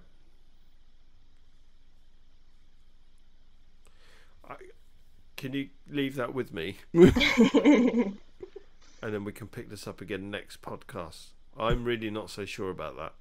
Okay. I think there was a moral. I think there was a moral to that story. And I don't think he was evil. Okay. Even though that he decided to chuck a child into a down a chute that led to the trash compactor. He was trying to teach people a lesson. Also, who names their child Veruca? Right, come on, people. That's the thing that grinds my gears about Veruca that. Salt. Grinds my gears. Grinds my gears. And Violet, that's an okay name, but why did we have to go with the cliche that she was the one that turned into a blueberry? And Mike TV. Yeah. Love it. Didn't you know that was the first? It was Charlie and the Chocolate Factory and Lord of the Rings trilogy, The Hobbit and the Lord of the Rings trilogy that really got me into reading.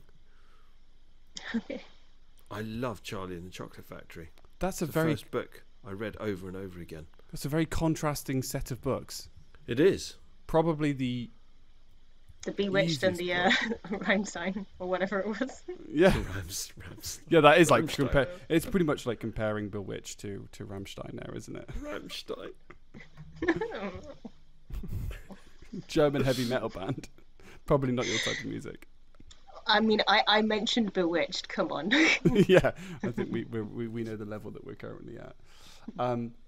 Yeah, so completely off tangent there with 2 different things. Well, somebody's put. This is the beauty of having 2 people that can commit to a Google Doc. I don't know who's putting it. The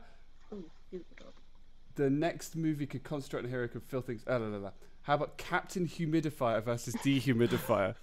That's got Jerry written all over it. Guilty as charged. So, yeah, I just suddenly thought, okay, seemingly useless superpower of the ability to fill things up, and then what if you had like the villain that could empty things? So whilst you're trying to fill things up, you had the villain constantly emptying things, and then it just got me thinking about opposites. So you've got humidifier, got dehumidifier. I'm not sure emptying would be quite as useful as filling. Could be if there's a flood. Okay. Damn it. Me and put my big mouth on it. Just saying. Hashtag just saying. Hashtag just saying. Captain Humidifier versus Doctor Dehumidifier. I love the way that you kind of suggested which one would be the villain and which one. Yeah, the villains are usually, it's like Doctor Evil or Doctor No or Doctor Jekyll. Definitely not the mad scientist. It's fine. You're the only one with the doctor here, Laura. Yeah. Now I've just got the quick on an airplane. Quick! Who's a doctor around here? Well, technically I am. Opens up MATLAB. At least you're not a paleontologist. Get a little brush out. If you're a doctor in mathematics, say we've got somebody having a heart attack, another person that's got food poisoning, and you go, yeah, that makes 2 people. I'm a doctor. That makes 2. Oh dear, I feel like we're just grabbing all over your doctorate there, Laura, which is I feel really guilty about, so I'm going to stop. Yeah. Right, well that was the end of poignant questions. My eyes hurt because I've been squinting so much. So we had like one really other topic. We didn't really want to go too much in because we were worried that this podcast could end up being about 14 hours. Just wanted to kind of pick up on a couple of bits. So Laura listens to the podcasts, so she's had her fair share of exclamations about some of the stuff that we've discussed. Most of them, so I went back and had a look, and most of them, I think one of them was elastic all the time. We're now talking about fashion, aren't we, and clothing issues? Yes. So yeah. This is specific. Context I hadn't there. mentioned. I haven't put any context. So this is all about the fashion items that we've usually discussed. So we've had like cuffed and double cuffed shirts, where I went on about how not having a correctly fitted suit made me look like made me look ridiculous. Crocs, sunglasses indoors, which Jerry has 2 very different opinions of those 2 items, and just generally clothes from fashion brands / being comfortable. So yeah, elastic, that was the big one that I picked up. I mean, I feel like this is just the female thing of like, well, it's not. Basically, it's really simple. If clothes fit you, they look good. That's it. Like, all they have to do is fit you. But when you've got so many different curves in different directions and like nothing's proportional in the right way, or at least the way according to the people who make the clothes, like elastic's the only thing that can possibly help. Like, it's the only way to get it to literally stretch to fit. I mean, if you're one of those lucky few who actually can pick a shirt up and it fits you, I'm just very jealous is the short answer. If you wear a wetsuit, just would that work? I mean, I'm more thinking about clothes you wear in public, so I'm not really sure what sort of clothes you're like wandering around in the office with his flippers. You could start a new trend. No, I didn't say you had to wear flippers, so you could wear moccasins. Wetsuits and moccasins. Or the Crocs. Or Crocs. Or Crocs if you wanted to really upset me. Yeah. If you wanted to go down that route. If you wanted to set me off, wear Crocs. Oh no. By all means. But I mean, like, oh no, I mean, even I can't pick up a shirt and it fit me because I'm built like a giraffe, so the shoulders always come too far but I down. always feel like with men's sizing, it's a lot more logical. If you've got like, I don't know, like your shirts are measured by inches, right? Your trousers are measured by inches. Yeah, Usually, that's true. That's true. I know where you're going with this. Yeah. Women don't get that And- luxury. No, And also, it changes between shops, it changes between yeah. styles, and then you have vanity sizing, and I'm like, cool, like, what? It's shockingly bad, actually, Laura. It's shockingly. I read an article once where they literally had a variation between a technical size 8 and a size 12 for something that was a size 10 across a number of different shops. And you just think, oh come on, that's insane. Why do the shops? Why do they get away with that? They shouldn't be allowed to get away with that, because all that does is if you've got somebody on a serious note, we talk about mental health and things that could push somebody over the edge. Well, you have somebody going to a shop and say, "Oh, look, I picked this up, and that's a size 12. Actually, it's a size 8," and they think, "Oh, great, I can't even wear a size 12 now." And on a serious note, that's really not good. This is partly to do with vanity sizing, I think, as well. So, because there's so much particularly. Sizing? Right. Lesson time for Jerry. So, lots of magazines, lots of diet culture in, I guess, women's world. So there tends to be this obsession with always being small and skinny. So what some shops do every now and again is they'll shrink all their sizes. So, like, what a 12 suddenly becomes a size 10. The actual measurements, the clothing doesn't change, just the labeling of the size does. And what this means is that, the women who follow all these kind of diet cultures and various things are like, oh, I'm suddenly a size 10 in this shop now. I must be doing good. And then they start to buy in that shop more often because they're considering themselves a more ideal size if they buy it from there. The clothing doesn't change. It's just the labeling, and it drives me insane. And I mean, we can get really deep on this, so... I think I've just confused Jerry very to a new level. I'm shocked that they can do that. It's amazing what we don't know as males and how much our privilege. I mean, it's something. The fact I read a fact the other day that women are 38% more likely to die in a car crash because the safety systems are designed for males. Yes. Yes. This is this whole it's not about equality. It's about equality, I think is the term. Equity. Yeah. It's not necessarily about making sure everyone's on the same box. It's about making sure you cater for the people's differences, because there are obviously biological differences between us. But I don't understand. I've never understood why women's clothing is just not measured in. I mean, there's certain bits that you're going to have to measure slightly differently, but it should still be in inches. Basically, every single shop makes up their own labeling system, and at the end of the day, all it is a labeling system. I think we just need to stop looking at them as numbers, because they're all made up. None of them are real. If it fits, it fits. It's like story points, Jerry. I'm done. I'm done. Yeah. I'm done rummaging in all the different aisles and different things. It's too much effort. Okay, that makes me really angry for a start. It does. That's made me really cross. And secondly, what is the point? Because I can't get my head around that, because then how do you shop online? So at least if I go to order a shirt from, let's say, Jerry, this is my life. But this is insane. This is insanity. How can they get away with it? Now you know why. Now you know why your daughter probably buys about 20 pairs of clothes, because she has to keep sending them back. That's true. This is shocking. Honestly, I'm actually really cross. I'm trying to control my anger about this. I mean, if you ever want, they often do have, depending on where you shop, they do often have size guides where they actually have the measurements, but you would realistically, you can get multiple shops up, they can have different numbers. There's no set, Yeah.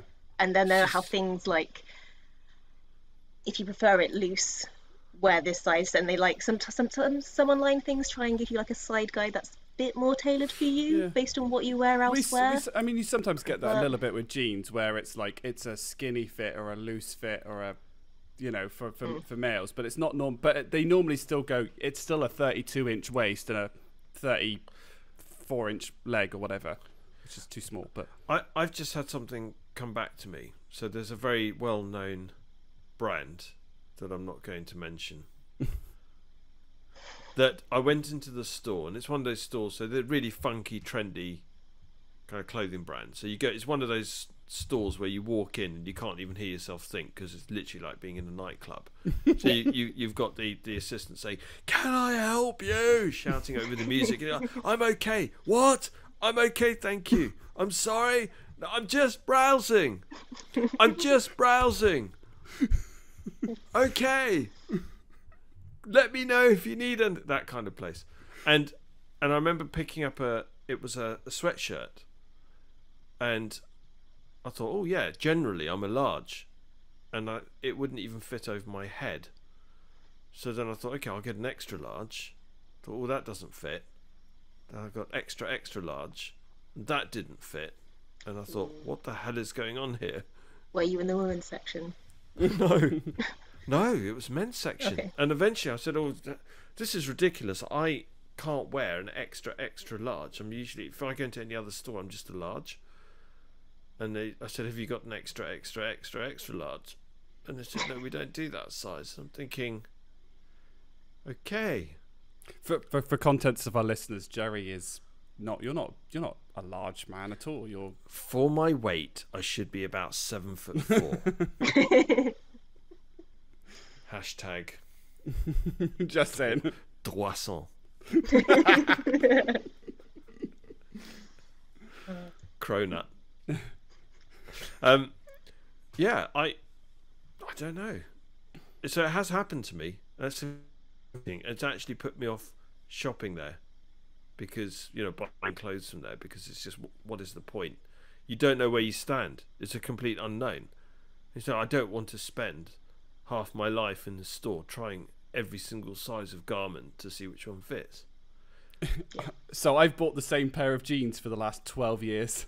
Not so, in the sense of, I've found, so as I've mentioned, I am gangly like a giraffe. So the thing I find hardest is trouser length, because I don't like my ankles being exposed. So I found one shop that does a waist size that fits, and then they're long legs. They don't normally do the legs often in inches. They just sort of small, medium.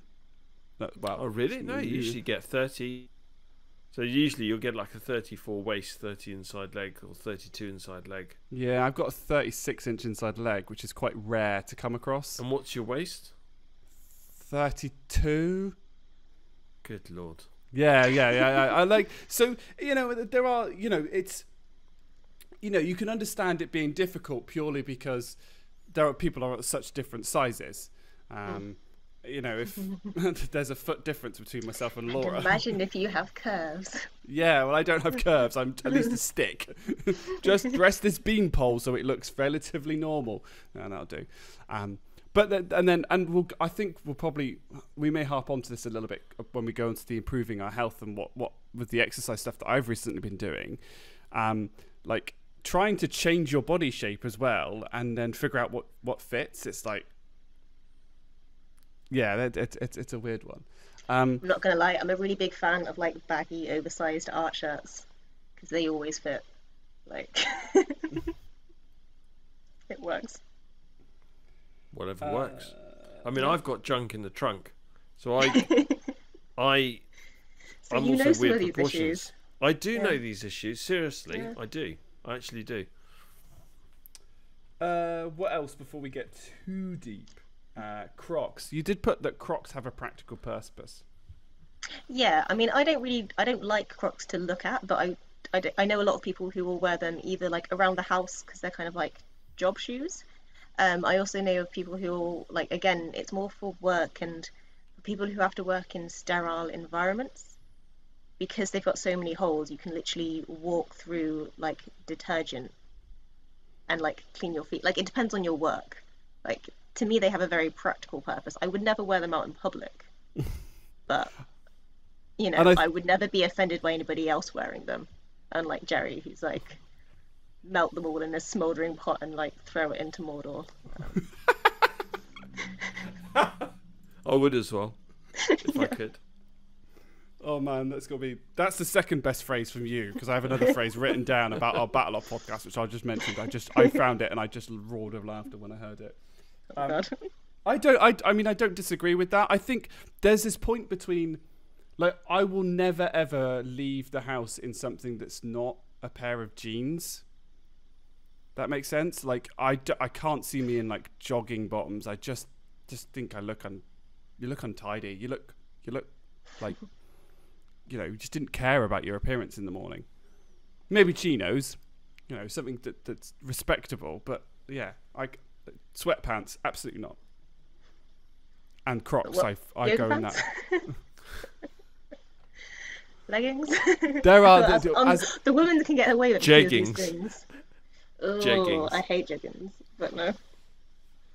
I mean, like, I can't get away with leggings as a very tall, skinny guy. I just look ridiculous in very tight clothing like that. You should do it, Dom. I should not. There is a lot of Jenkins. there's a lot of paranoia about certain anatomy pieces that means that I will never wear. Don't get me wrong, I do have, you know, like running leggings for when I go running, but there's always a pair of shorts over the top. Always. Anyway, we're going too deep.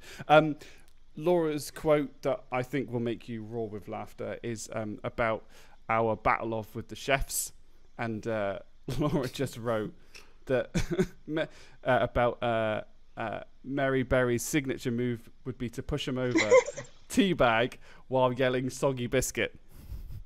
Soggy bottom. Or soggy bottom. Oh, I wrote soggy. What soggy biscuit? Oh Jesus, Tom, that's the wrong one. I wrote it down as biscuit. It probably isn't. Yeah, on WhatsApp. that's. I mean, mine was like a bad joke. You took it to a whole new level there. Yeah, come on, Dom. You just crossed the line. I don't know what to say. I should just fire myself, shouldn't I? Not doing a podcast anymore. Soggy biscuit. Love it. Is it not? But no, as a obviously- power move, soggy bottom. She is always like, you can't have a pie with a soggy bottom. So Oh, I always thought that she was referring to a cheesecake, and you can't have a soggy biscuit base. Now I've just got buttery biscuit base by flipping, what's his name, Greg Wallace. Buttery biscuit base. Right, let's move on before we get copyrighted in several different ways. Oh, dear. Right, our conspiracy theory, we haven't forgotten about it.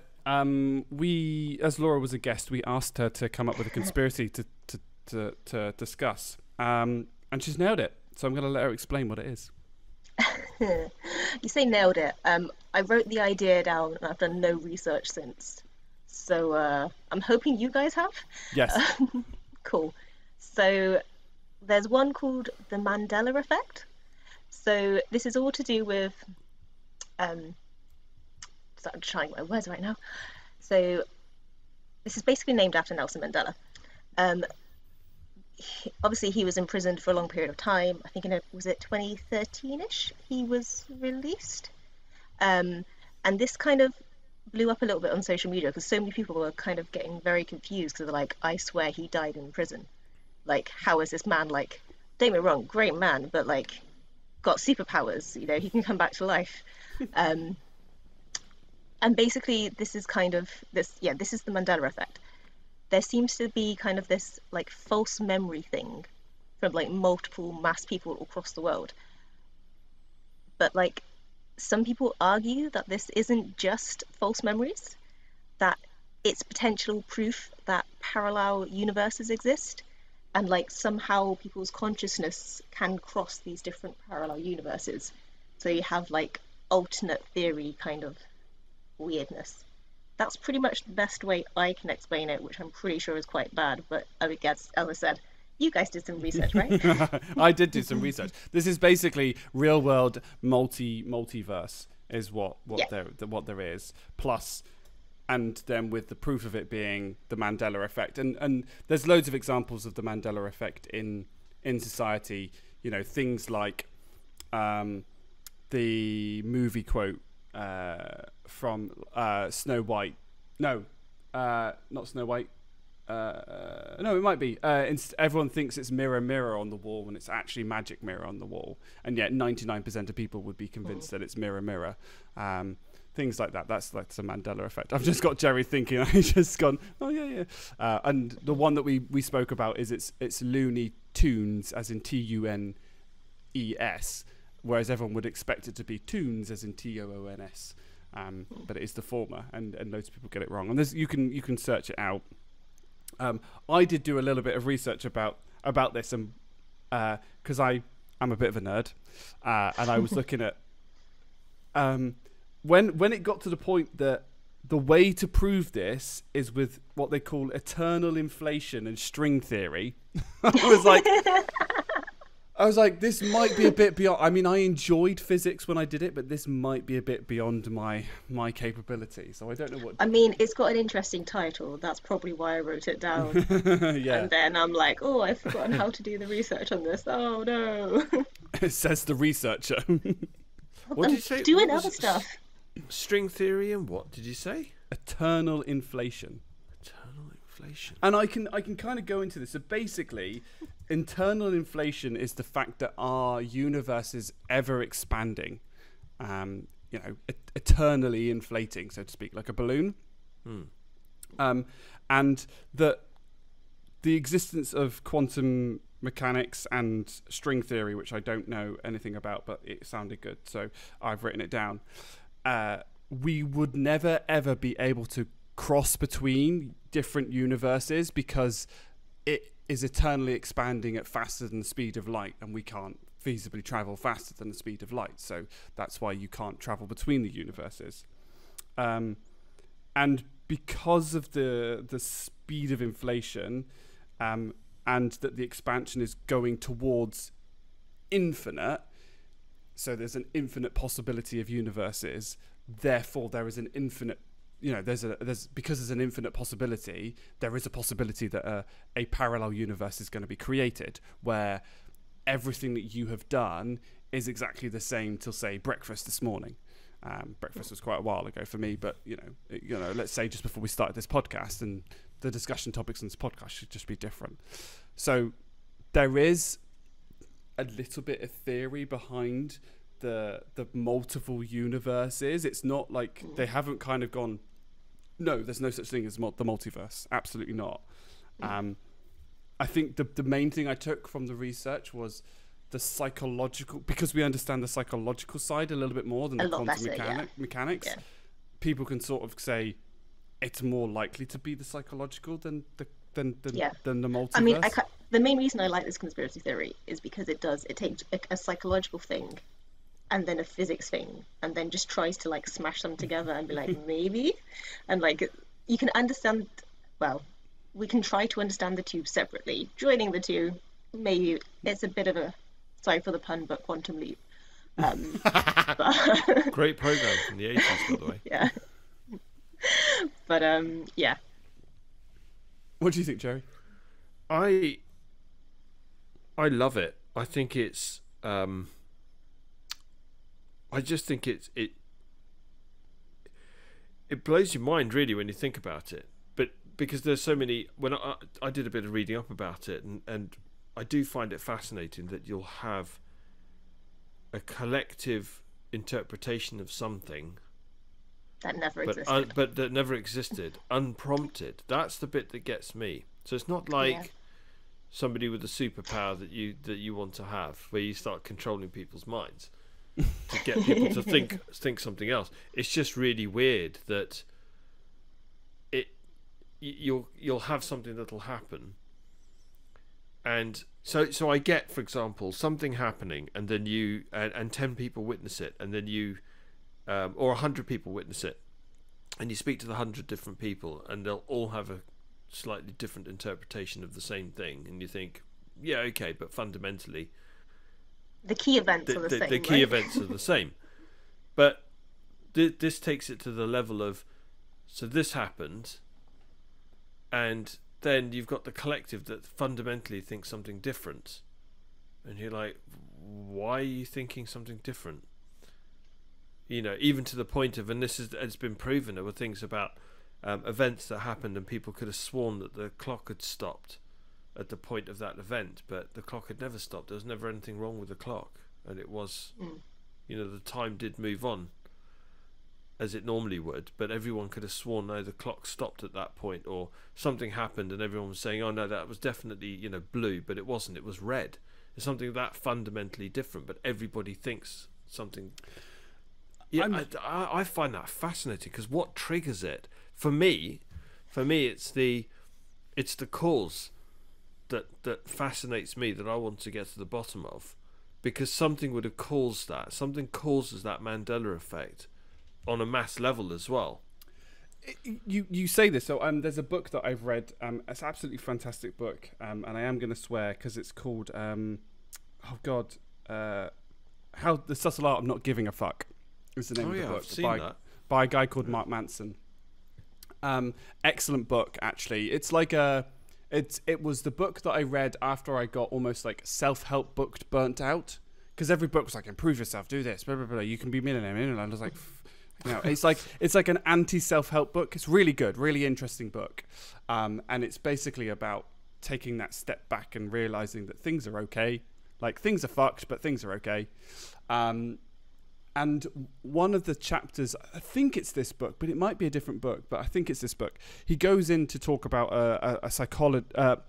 a journalist, and this was around sort of the 1970s when like female oppression was really big and it was really important and all kind of those things, and they, you know, that kind of like era, and basically she was going to a psychologist, and she was doing a journalistic review on the way that lesbian women are treated. So she's already in quite a weird place anyway in terms of what you're researching, and the problem that they then had was she was seeing a psychologist, and basically the psychologist used a load of techniques, and she basically went, my dad raped me as a child, and which is quite a big thing, and it tore the family apart. And basically they got sort of 3/4 the way through, you know, sort of another 10 years down the line, and realized that she'd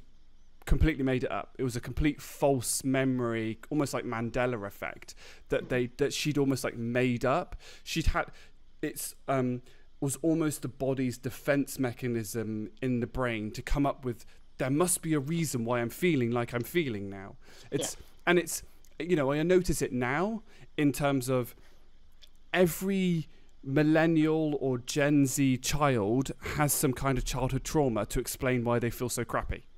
You know, they always were constantly trying to find something that you know, that goes back. And I've experienced it with therapists myself, going, you must have had a terrible childhood. No, I had a absolutely banging childhood. My childhood was great. My parents are awesome. No qualms about them at all.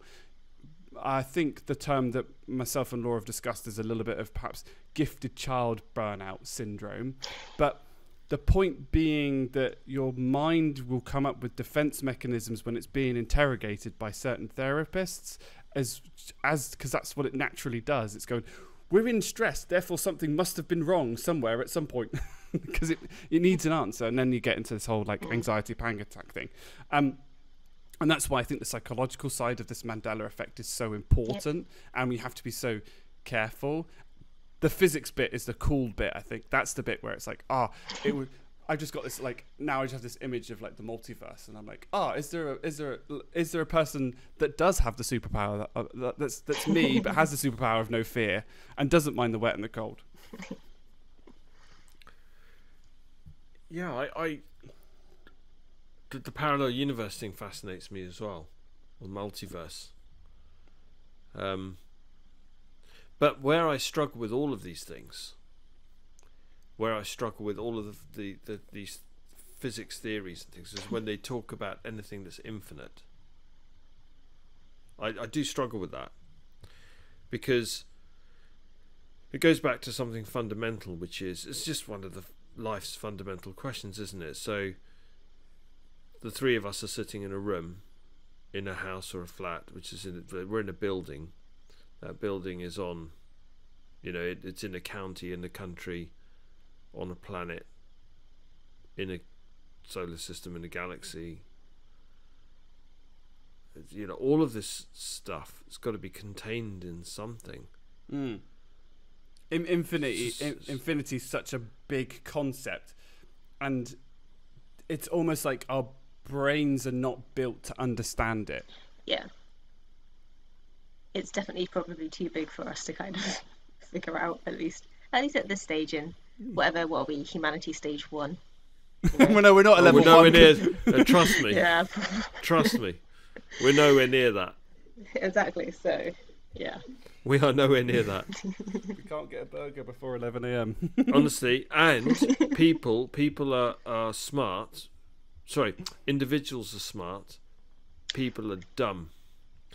So quote from Men in Black there, I believe. I think you're right. That's only because that's what came up on the quiz today. It came up on the quiz, but it's so true. And I had a call with somebody yesterday, and we were watching. We were referencing videos that we've watched of people filling up plastic bags full of petrol Oh, jeez. and double bagging the plastic bags because the petrol was leaking out and putting it in their boot after they've been told don't panic, buy petrol.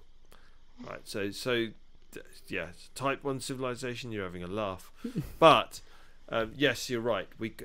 I think that's the only thing that bothers me is the infinite, and I think I can't get my head around that. Yeah. And we just need to ask about those people that are sat on their bog roll phones. Well, whilst everybody was out buying petrol, the smart thing would have been to go out and buy all the toilet roll. Can't drive anywhere, but I can wipe my ass. Yeah. Right. That was. I think that's such a good theory, though. It's a really tricky one. I think it's the hardest one we've had to decide or discuss. Yeah, I love it because I think.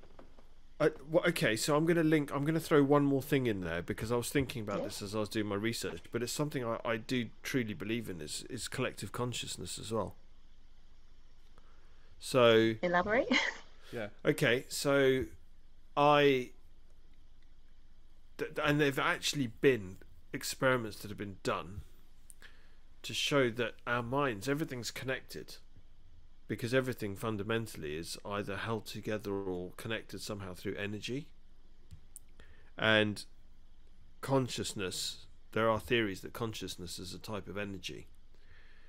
And there have been experiments done where if you get enough people on the same sort of mental wavelength or thinking about the same things, that there is a 1% effect where you can actually change something on a mass scale for the positive.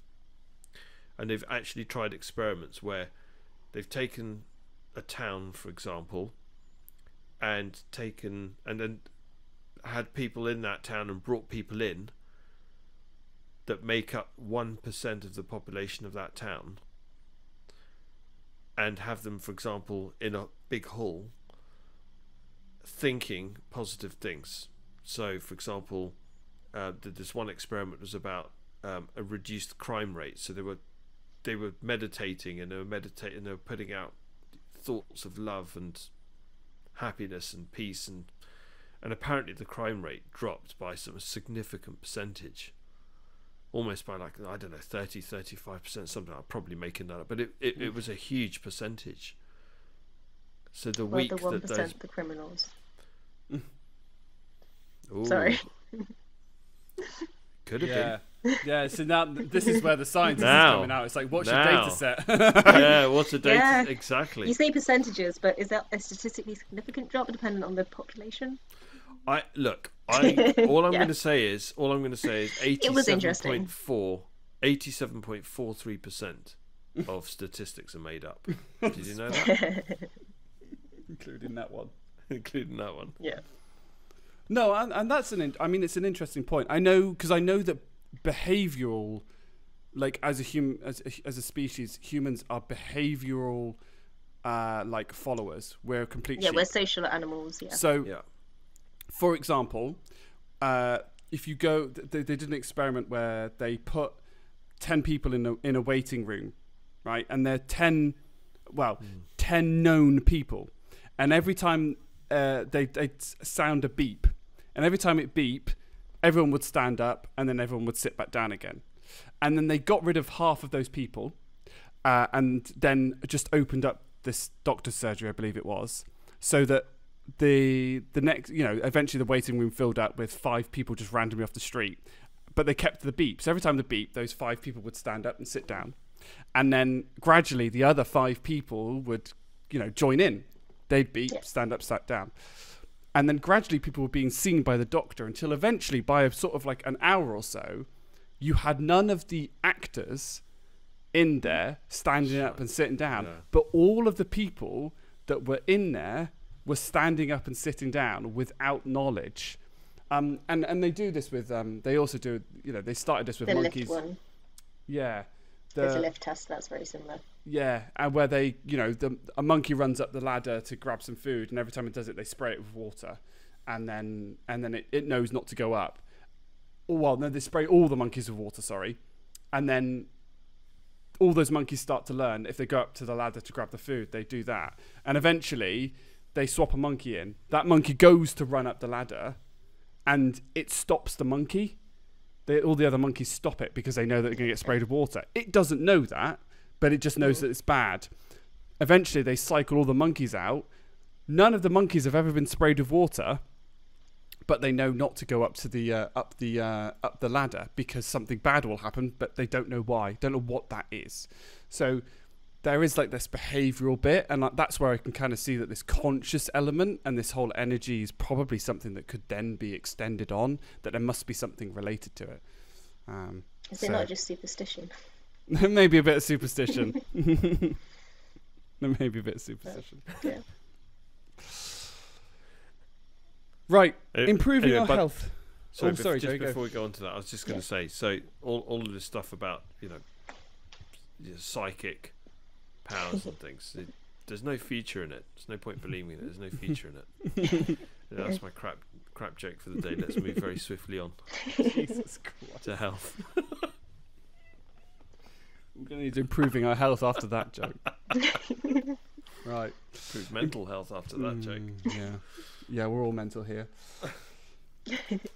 Improving our health. So, we, as part of the last one, and I don't know how successful we've been, because I think both me and Jerry have had literally the most stressful months. We say this every week, I think. It is getting worse. Yeah, we need long holidays.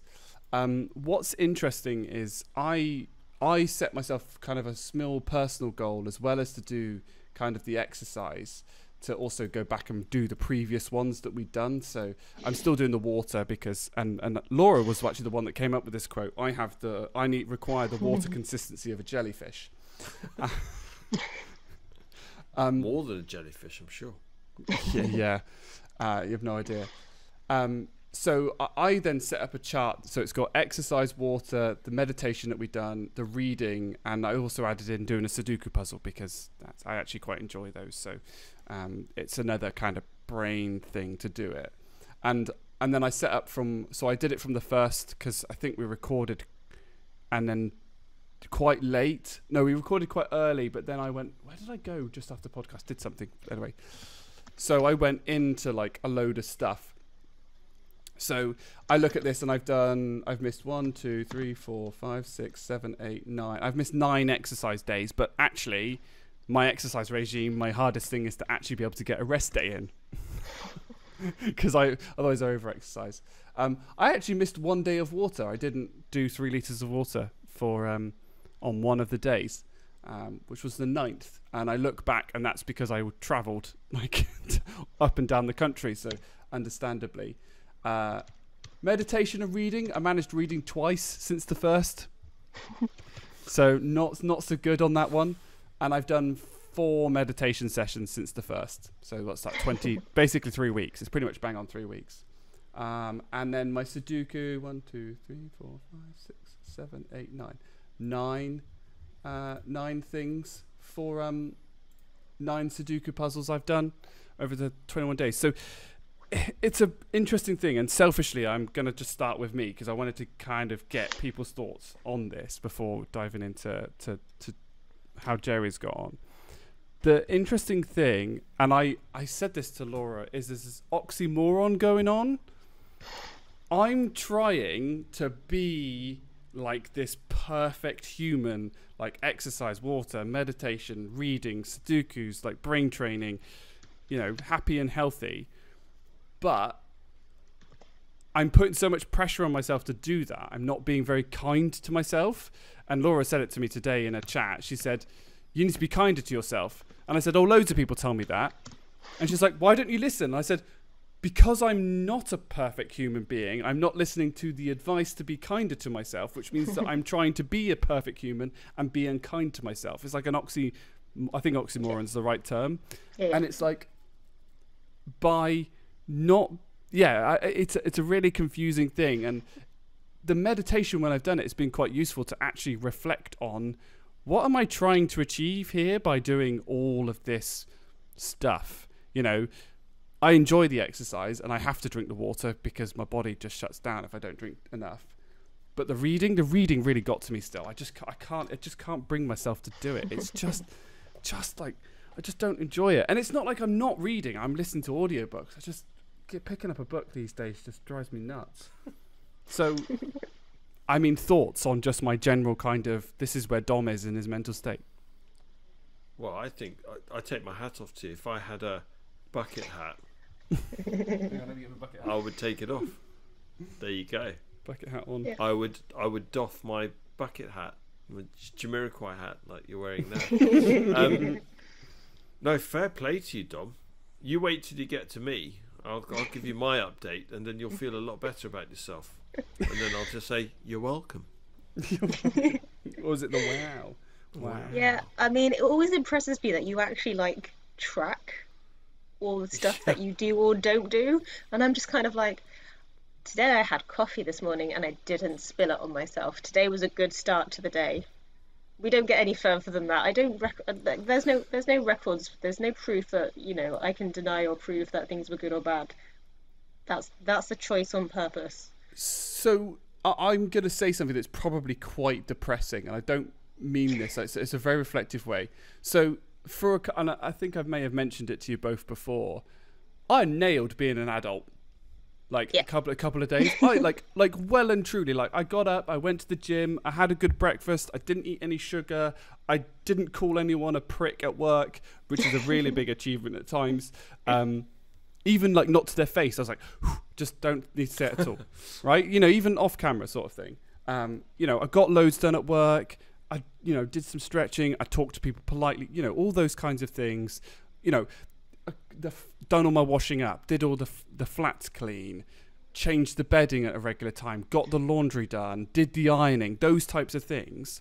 And what I'd find is I could manage like 3 days, and then the fourth day I'd like order pizza, I'd call everyone like rude words off of camera because they're all useless. I would, I'd get nothing done at work. I'd be browsing Reddit, I'd be, going on Facebook, be talking too much, and I'd just be like, it's like a paradox of like being an adult is freaking exhausting, and I don't even have kids or another half, and I don't know how people do it. I'm like, how do you survive being an adult? And I don't know whether it's just this pressured time, and it was really good to reflect and kind of go, holy hell, being an adult sometimes is just a bit broken. I'm like, is this what my life's going to be for like the next 40 years? Quite morbid when I'm going, almost my 30th birthday, by the time you're listening to it, it's the next month. Well, it's interesting, isn't it? Because if you're forced into a position, if you get yourself into a position where you have to do it, you'll just do it. And what I mean by that is, don't underestimate yourself, Dom. So everything's relative, right? So was it last week or the week before? I'm losing track of time.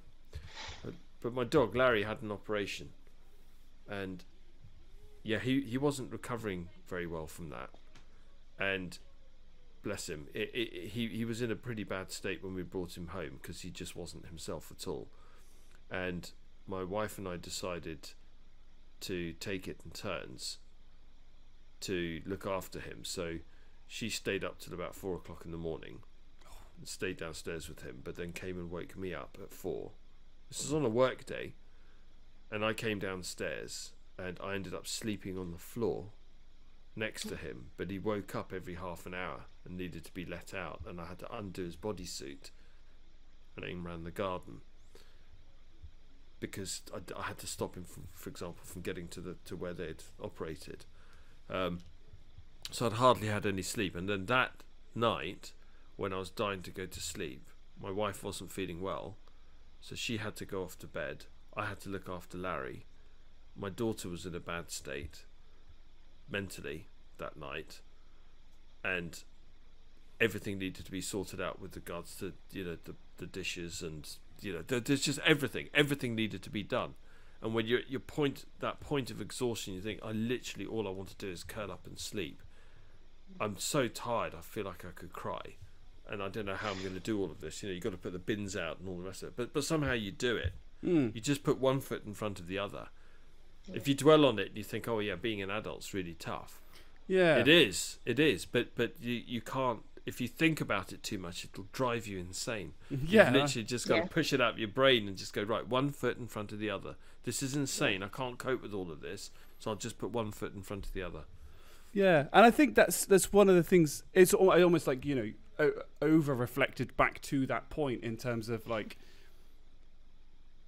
I really, I'm trying to be significantly healthier. There's a few like unhealthy relationships I have with like exercise because it's all about body dysmorphia. I want to look a certain way because I spend all my time on bloody Instagram going, why do they all look incredible and I look like a stick? And it's and I'm sure you mentioned your daughter. I'm sure she probably has similar things in She terms does, of she does. you want to look Yeah. a certain way, and Yeah. and I'm sure I know, Laura, you haven't done the challenges that we've done, but I'm sure it comes up in your life as well. What's interesting about it was I want to enjoy. I also want to enjoy life in terms of like, yes, actually, is it going to matter if on well, so here's where I get On to Thursday night, did you wash up? No, doesn't matter. No, you can do it Friday. No, I did the washing up on Thursday. It was I had That's my pizza. logic. But I had pizza on Thursday. I was like, I'm hungry and I couldn't be asked to. I had pizza and a Christmas cake. So No pineapple, for God's sake. Tell me. no. pineapple. It was. There was no pineapple. I promise. I promise Good. that. There's no fruit in any of the food. I'm glad to hear it. But yeah, it's that's what I've just found with the challenges that we're doing, and I know that we wanted to improve ourselves. It's why I took a look at what we were doing, and I wasn't going to add any more to our mental or physical challenges in terms of like a consistent thing.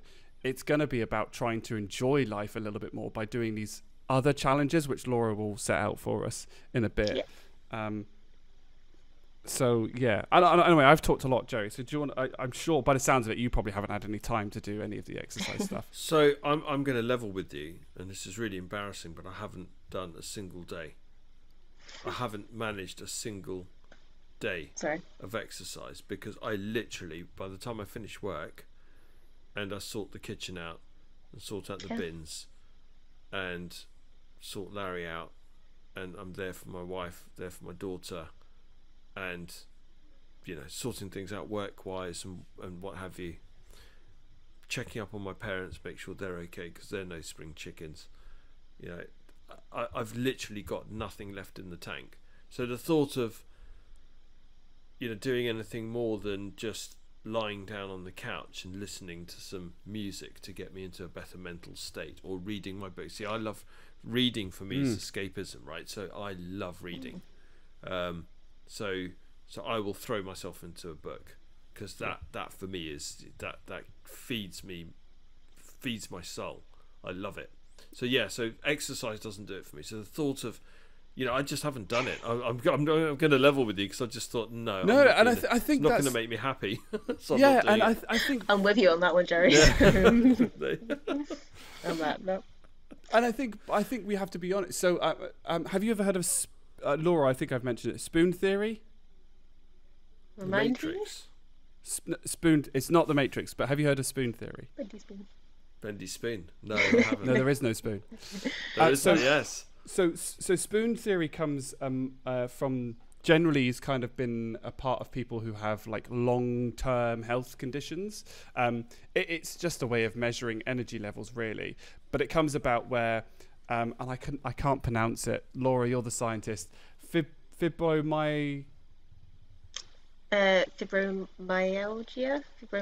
Malaysia. That's a. It's a chronic tiredness, basically, is what it is. Two friends were in a restaurant, a restaurant cafe, and one of the friends was saying to her, like, why don't you come and see me regularly? Why can't I come and see you regularly? And what she did is she went round the cafe and picked up all the teaspoons. So she had X number. Anyway, she laid them out and she went, right, here's how many spoons you have for the day, right? Did you brush your teeth this morning? Yes, there's a spoon gone. Did you brush your hair this morning? No, because I had a shower, so I dried it. Okay, so you had a shower and you dried your hair. That's 2 spoons gone. If you just brushed your hair, that would have been 1 spoon gone. And then you go through your day, like did you cook dinner? Did you make a sandwich? Did you walk somewhere? Did you have a particularly stressful time at school, etc.? And your spoons run out. And then she's like, got to the end of the day, and she's like, oh, you got one spoon left, but you still need to brush your teeth and get dressed. So this is the point. Like, at some point, I have to make a decision between brushing my teeth and getting dressed, because I've only got enough spoon for one of those things. I've only got one spoon left to do one of the two things. And that's the point where going to meet somebody uses that spoon. And I think it's about understanding that everybody has spoons. Maybe perhaps some of us without chronic tiredness have more spoons than others, and we burn spoons in different ways. For me, sometimes going to the gym gives me spoons, because I'm like, yes, gym session, rah.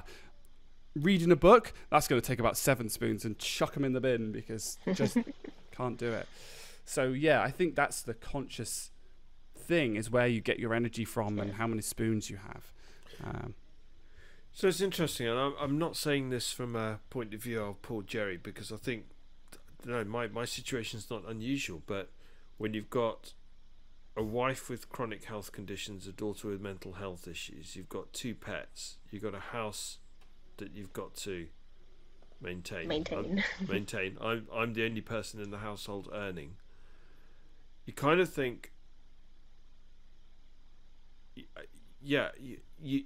I'm so that the time for myself, the opportunities for grabbing a bit of happiness is so rare that I will grab it with both hands, whatever that is. If it's reading a book, whatever I can do just to take some time out and to take my head out of all of that, all of the worries and the stresses, I grab it. Yeah, and I think I'm entitled to. And that is where actually my best year was 2019.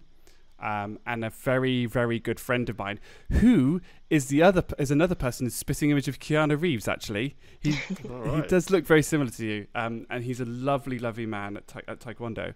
And he pulled me aside just before we disappeared, like at our thing, and he said, "Just want to say, Dom, piece of advice: just be kinder to yourself this year. If you're going to do anything for your New Year's resolution, just be kinder to yourself. And I want you to make that promise to me now, that you will be kinder to yourself." And that year just had him in my head all the time.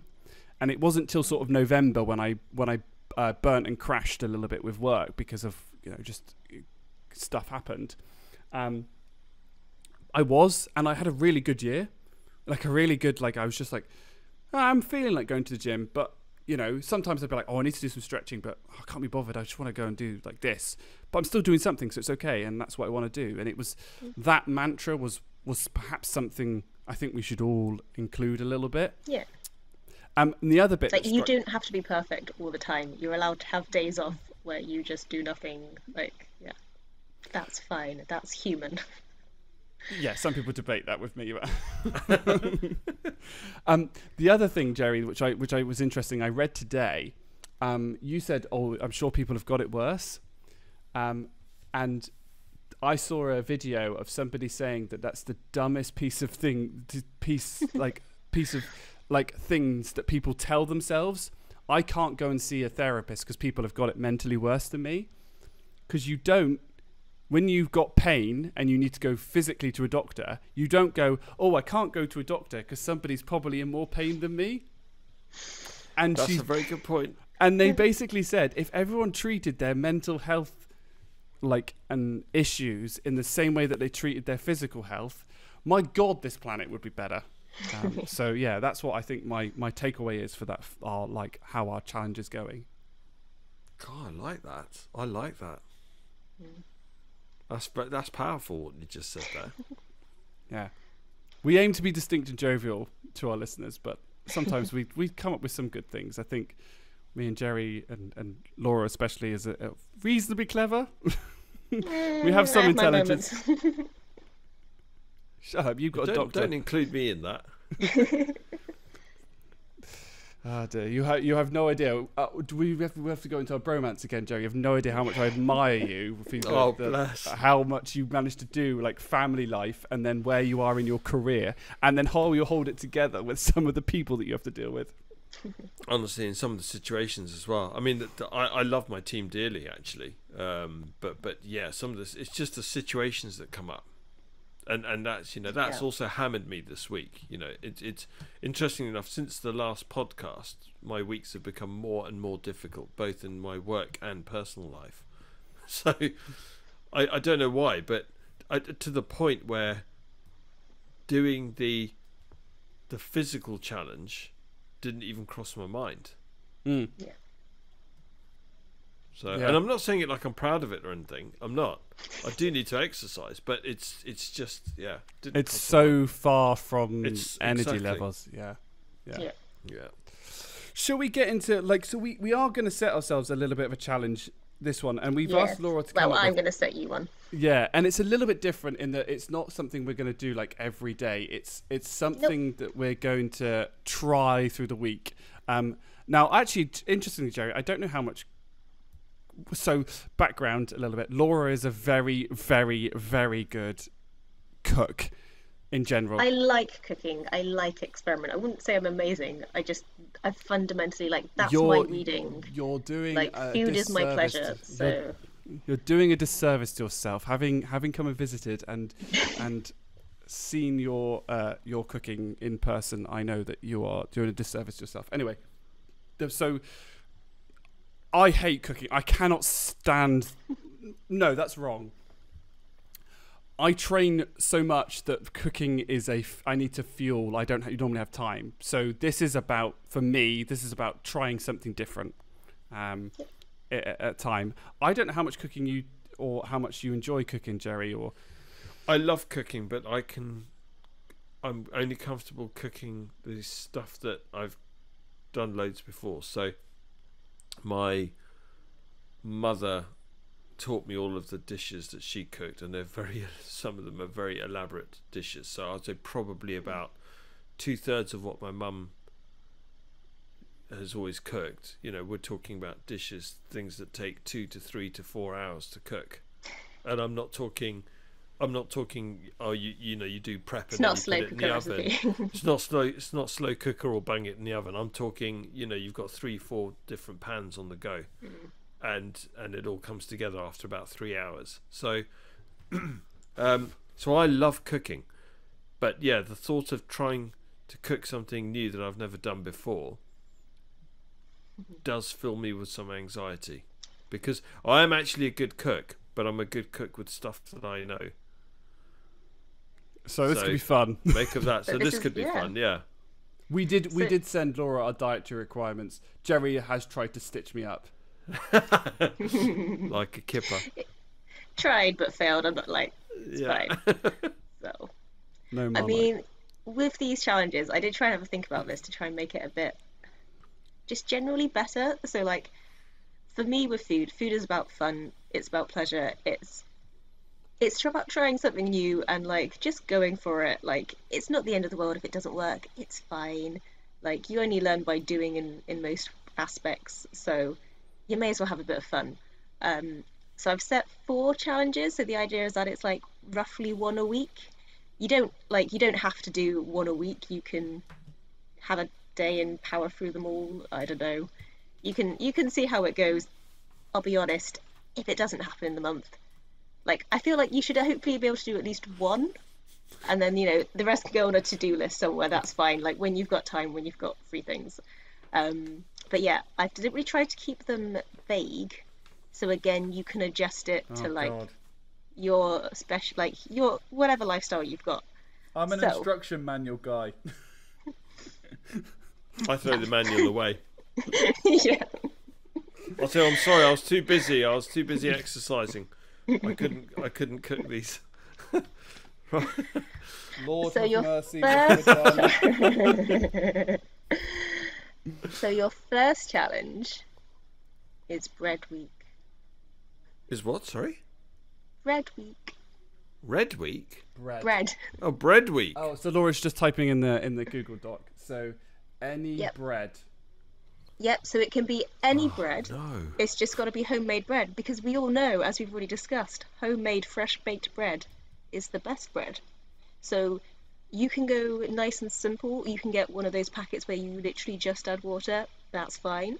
You can go really extravagant and make your own sourdough if you want. I'm not expecting it. Equally, you can go, make a nice flatbread, top it with some reduced down passata, some oregano, salt, pepper, sun-dried tomatoes, olives, loads of cheese, fresh basil, olive oil, and I'm counting that as bread because pizza is a bread base. So you can do what you want with that. Like, tailor it to your levels, tailor it to your fun side, whatever you wish. I'm gonna buy a loaf of Hovis from. No, you've got to bake. You've got to bake the bread. That's Curious the challenge. question: what do I need in terms of pans? Because that's my usual big. Like, I don't own anything. Like, so context. When I left Laura's, I came away with an extra piece of cooking equipment because Laura has given me one of her muffin tins. Yeah, that'll do. I mean, to be fair, you could do like bread rolls in a muffin tin. I'm gonna need like a deep dish to do like bread. If you want. I mean, you can also do some like freeform loaves. Like, it's meant to be fun. Like, I mean, you can do flatbreads in a frying pan if you wish. Like, any form of bread. I'm giving you complete free reign. Banana bread. It's got to be more bread than cake. Damn it. Fine. Okay. Okay. So anxiety level 8. It's just bread, I promise out you. Out of What8.5. are we out scale? of? That's the scale. Yeah, I was going to say I'm at 11, but we're out of 10 here. Guys, it's just bread. It's fine. It's fine. Oh, go on. It'll make your kitchen smell lovely. Challenge 2. I went with cheesecake because I wanted something fun. Come on. Now this one, actually, no. This one would be. This one I probably might actually will attempt. Well, I feel like you're never going to cook something you don't want to eat. So, like, I figured both of you guys would like cheesecake. And again, you can do any type of cheesecake. Yeah. You can do lots of big ones. You can do mini ones. I'm gonna make mine harder because obviously for the listeners. I really struggle. My body struggles to process sugar. I'm not diabetic. I'm the opposite. My body produces too much insulin. So I will probably make that a diabetic cheesecake, which means that it contains no sugar. Yeah, do low sugar, sugar-free. Use fruit instead, type thing. All fine. Jerry's like wide-eyed at the moment. Or for Jerry, he can go on the full-on chocolate scale. This is the one time where I can appreciate a biscuit is when you smash it up, pour loads of melted butter over it, and then crush it at the bottom of the pan. Stick it in the fridge overnight. Deal with the filling the next day. Okay. I can't tell if I've just scared Jerry to death. Yeah. Anxiety level probably about 8.49 right now. Out of a scale of 8.5. What is this scale? Why is the scale out of 8.5? I just made it up. I have no idea. On a scale of 2 to 7, how was that bread? 6. What's that honestly, and a half? Go online, find something that looks good, and just follow the recipe. Like, it's not worth any more thinking. The one that's normally in the freezer in Asda. Yeah, I was going to say, go online. Oh, look, Tesco's. Lemon cheesecake. Bosh. Oh, I do love a lemon cheesecake. Have it. Okay. So hopefully you'll like this one, because this is hopefully the easiest one. Basically, it's just very simply something you've never tried before. So this could be you, again, finding a brand new recipe and cooking it, or just simply like a new fruit or a new vegetable, something new. I'll even let you have the if you haven't tried them yet, the corn rawsums. Sorry, the corn what? Rawsums. It's like turkey dinosaurs, but corn. So they're rawsums. So I don't. As in raw. As in T-Rex? emo goth raw.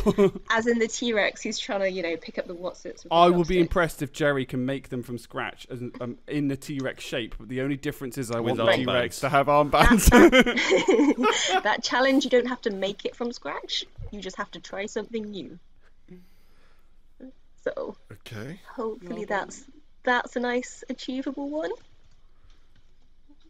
A new type of fruit, as long as nobody makes me. Well, I've had dragon fruit, so that wouldn't be new. Gummy or veg. I'll just have some fruit. That's fine. That's just new. It's got as long as it's new. As long as Oh it's my new god, to it's you. an orange. It's got segments. What the hell? Tastes orangey. Yeah, that should be challenged. Laura has to eat an orange. No. Okay. I know the one food that Laura doesn't like, which is oranges. Okay. So when we discuss like flavored, because we never discuss things like flavored chocolate. So Terry's chocolate orange. Laura can't Hello. stand it. Oh, I love a Terry's chocolate orange. That's the closest I get to eating fruit. Don't tap it, whack it. Yeah. Who did that advert? Oh God, Dawn what's her name? French. Dawn French. That's it. So, Number 4. Go on, let's just spike this. Fourth and the final one. Okay, this may push Jerry over the edge, or may not, depending on how it goes. So I kind of got 2 options depending on what you want: a homemade soup or stew because it's coming up to winter, or your favorite takeaway, but just make it yourself. So if you want to make a burger at 10 a.m., it can be done. okay.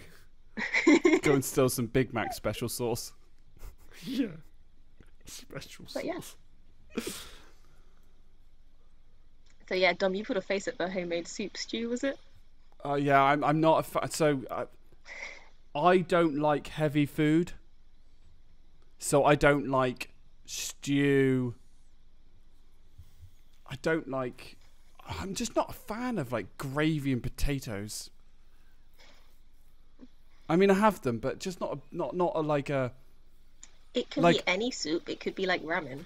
I mean, yeah, exactly. So I'm more likely to do the soup than it was the stew that I pulled a face at more than anything. Because the thing I have with stew is that normally you end up with soggy potatoes, and potatoes have to have a specific texture. They either need to be crispy in the form of chips or maybe wedges, or they need to be crispy in the form of roast potatoes. There's no other version that are nice. New potatoes where they've still got the skin on, those are acceptable. Jacket potatoes is sometimes acceptable, but when they go boiled potatoes or mashed potatoes are just a sin against men, because it's just the texture is just vile. And then they always stick that in stews, and then you just have this really heavy gravy, and I always just feel like things. And Dumplings and stews as well. It doesn't get heavier than that. yeah, it's just too heavy. So it will probably be. I don't know if you can how you make a. Can I just say I'm breaking out into anxiety hives? I've Like, got an I tried anxiety to- rash. You like I've tried to write this in a way so that it's very flexible. You can tailor this to whatever suits you best. So maybe figure out what that one is. Yeah, I'll tailor it to one challenge. So I'll tailor this from 4 to 1. And I don't know, none of these are easy really. I feel. I have to have a think about this. I mean, I feel like bread is easy. Like you can literally buy packs and you just add water. That's it. Oh, so you can It's cheat. like- You can actually. Okay. All right, this is changing the landscape a bit. Yeah, Jerry, we got to use our noggins here. we're gonna have to think laterally. Yeah, you're usually pretty good at that. I mean, Yeah. So- you're the one that come up with okay. the medieval fast food things from our episode 1, which I will never ever forget. And I'll think, where the Shrek did that come from? So if you go to the section of the supermarket with the flour, you normally find like the other bits as well. They will also have bread mixes, and they literally just I don't even know add what aisle water. the flour is on. Jesus. Oh, aisle 7. Oh no, I do, because I do get flour for pancakes, but it's on a different aisle to the eggs. Should be on the same. Usually No, they it's are. not in Asda. There's like a specific baking aisle, and then the eggs are with the tea and coffee. What? What the hell? I know. That's welcome to Asda. I've never understood for that. Goodness sake. Then This the is aisle going next, down aisle next to it. I do know that the aisle next to it is the canned goods aisle. So you got like the canned fruit and things like that. So what you're saying is, if you go to the Asda near you, if you want to make a cake, you've literally got to zigzag from one corner of the store to the other. Or I'll just go to that part of the Yes. store to get eggs, and then I'll just walk half a mile that way to go and get some flour, and then I've got to walk back half a mile the other way to go and get... Yeah, you do actually, because the milk. Because if I want to make pancakes, so the 3 ingredients of pancakes are eggs, milk, and flour. If milk is like the cold section's the first section, so milk is there. It's about halfway in that, and then you've got what's the next bit? Then you've got like world foods. So it's like your pastas, your stuff like that. Then cereals. Then you've got the tea and coffee aisle, which has got the eggs on it. And then you've got to go all the way down to the other end to the bakery section near the freezers. And then the aisle just before the freezers is the baking one where you've got like those, like, you know, you've got like the custards, the jellies, and you've got all those cake mixtures, and it's got the flour on it. I think that's a challenge in itself. Just to navigate So around finding the things. right, supermarket. so you wanted lateral thinking. That's a challenge. Just get the ingredients for a pancake. There you go. That's one of them ticked. I've already got them, so what do I like? Oh, That's because I like scrambled egg, and because I like pancakes, so I've got flour. you And peaked too early. Yeah, I peaked too soon. Oh dear. Okay. Have I gone too hard on the challenge? I can't promise all 4 will be done. That's probably the only thing before the next podcast. Yeah, That's yeah, probably yeah. the only thing. But That's we'll fair. feedback with what we've done. I've now got anxiety psoriasis. Thanks, Laura. Oh dear. Anxiety-induced eczema. That's what I've got. Oh Thanks, god. Laura. Are we done? We've done everything on the so. things. Wow. Wow. Sorry, that's a bit of an in joke. Yeah, we've so what's that? 161 minute recording. That's 2 hours 40. That's not bad. It didn't. I'm gonna do my normal, the last thing. Jerry, any final thoughts? Yeah, I need some cream for my anxiety, eczema, and hives. That's what the cheesecake's for. Okay, what? I slather myself in cheesecake. You Okay. make one and then you eat it, and then you'd be like, "Oh, it's not that bad. It's fine. It's worth the pain because I get this delicious cheesecake at the end." Okay. All right. That sounds good. Sounds like a plan.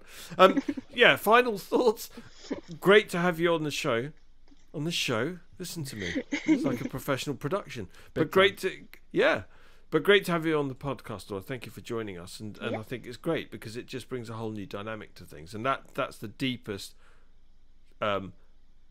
conspiracy theory that we've had.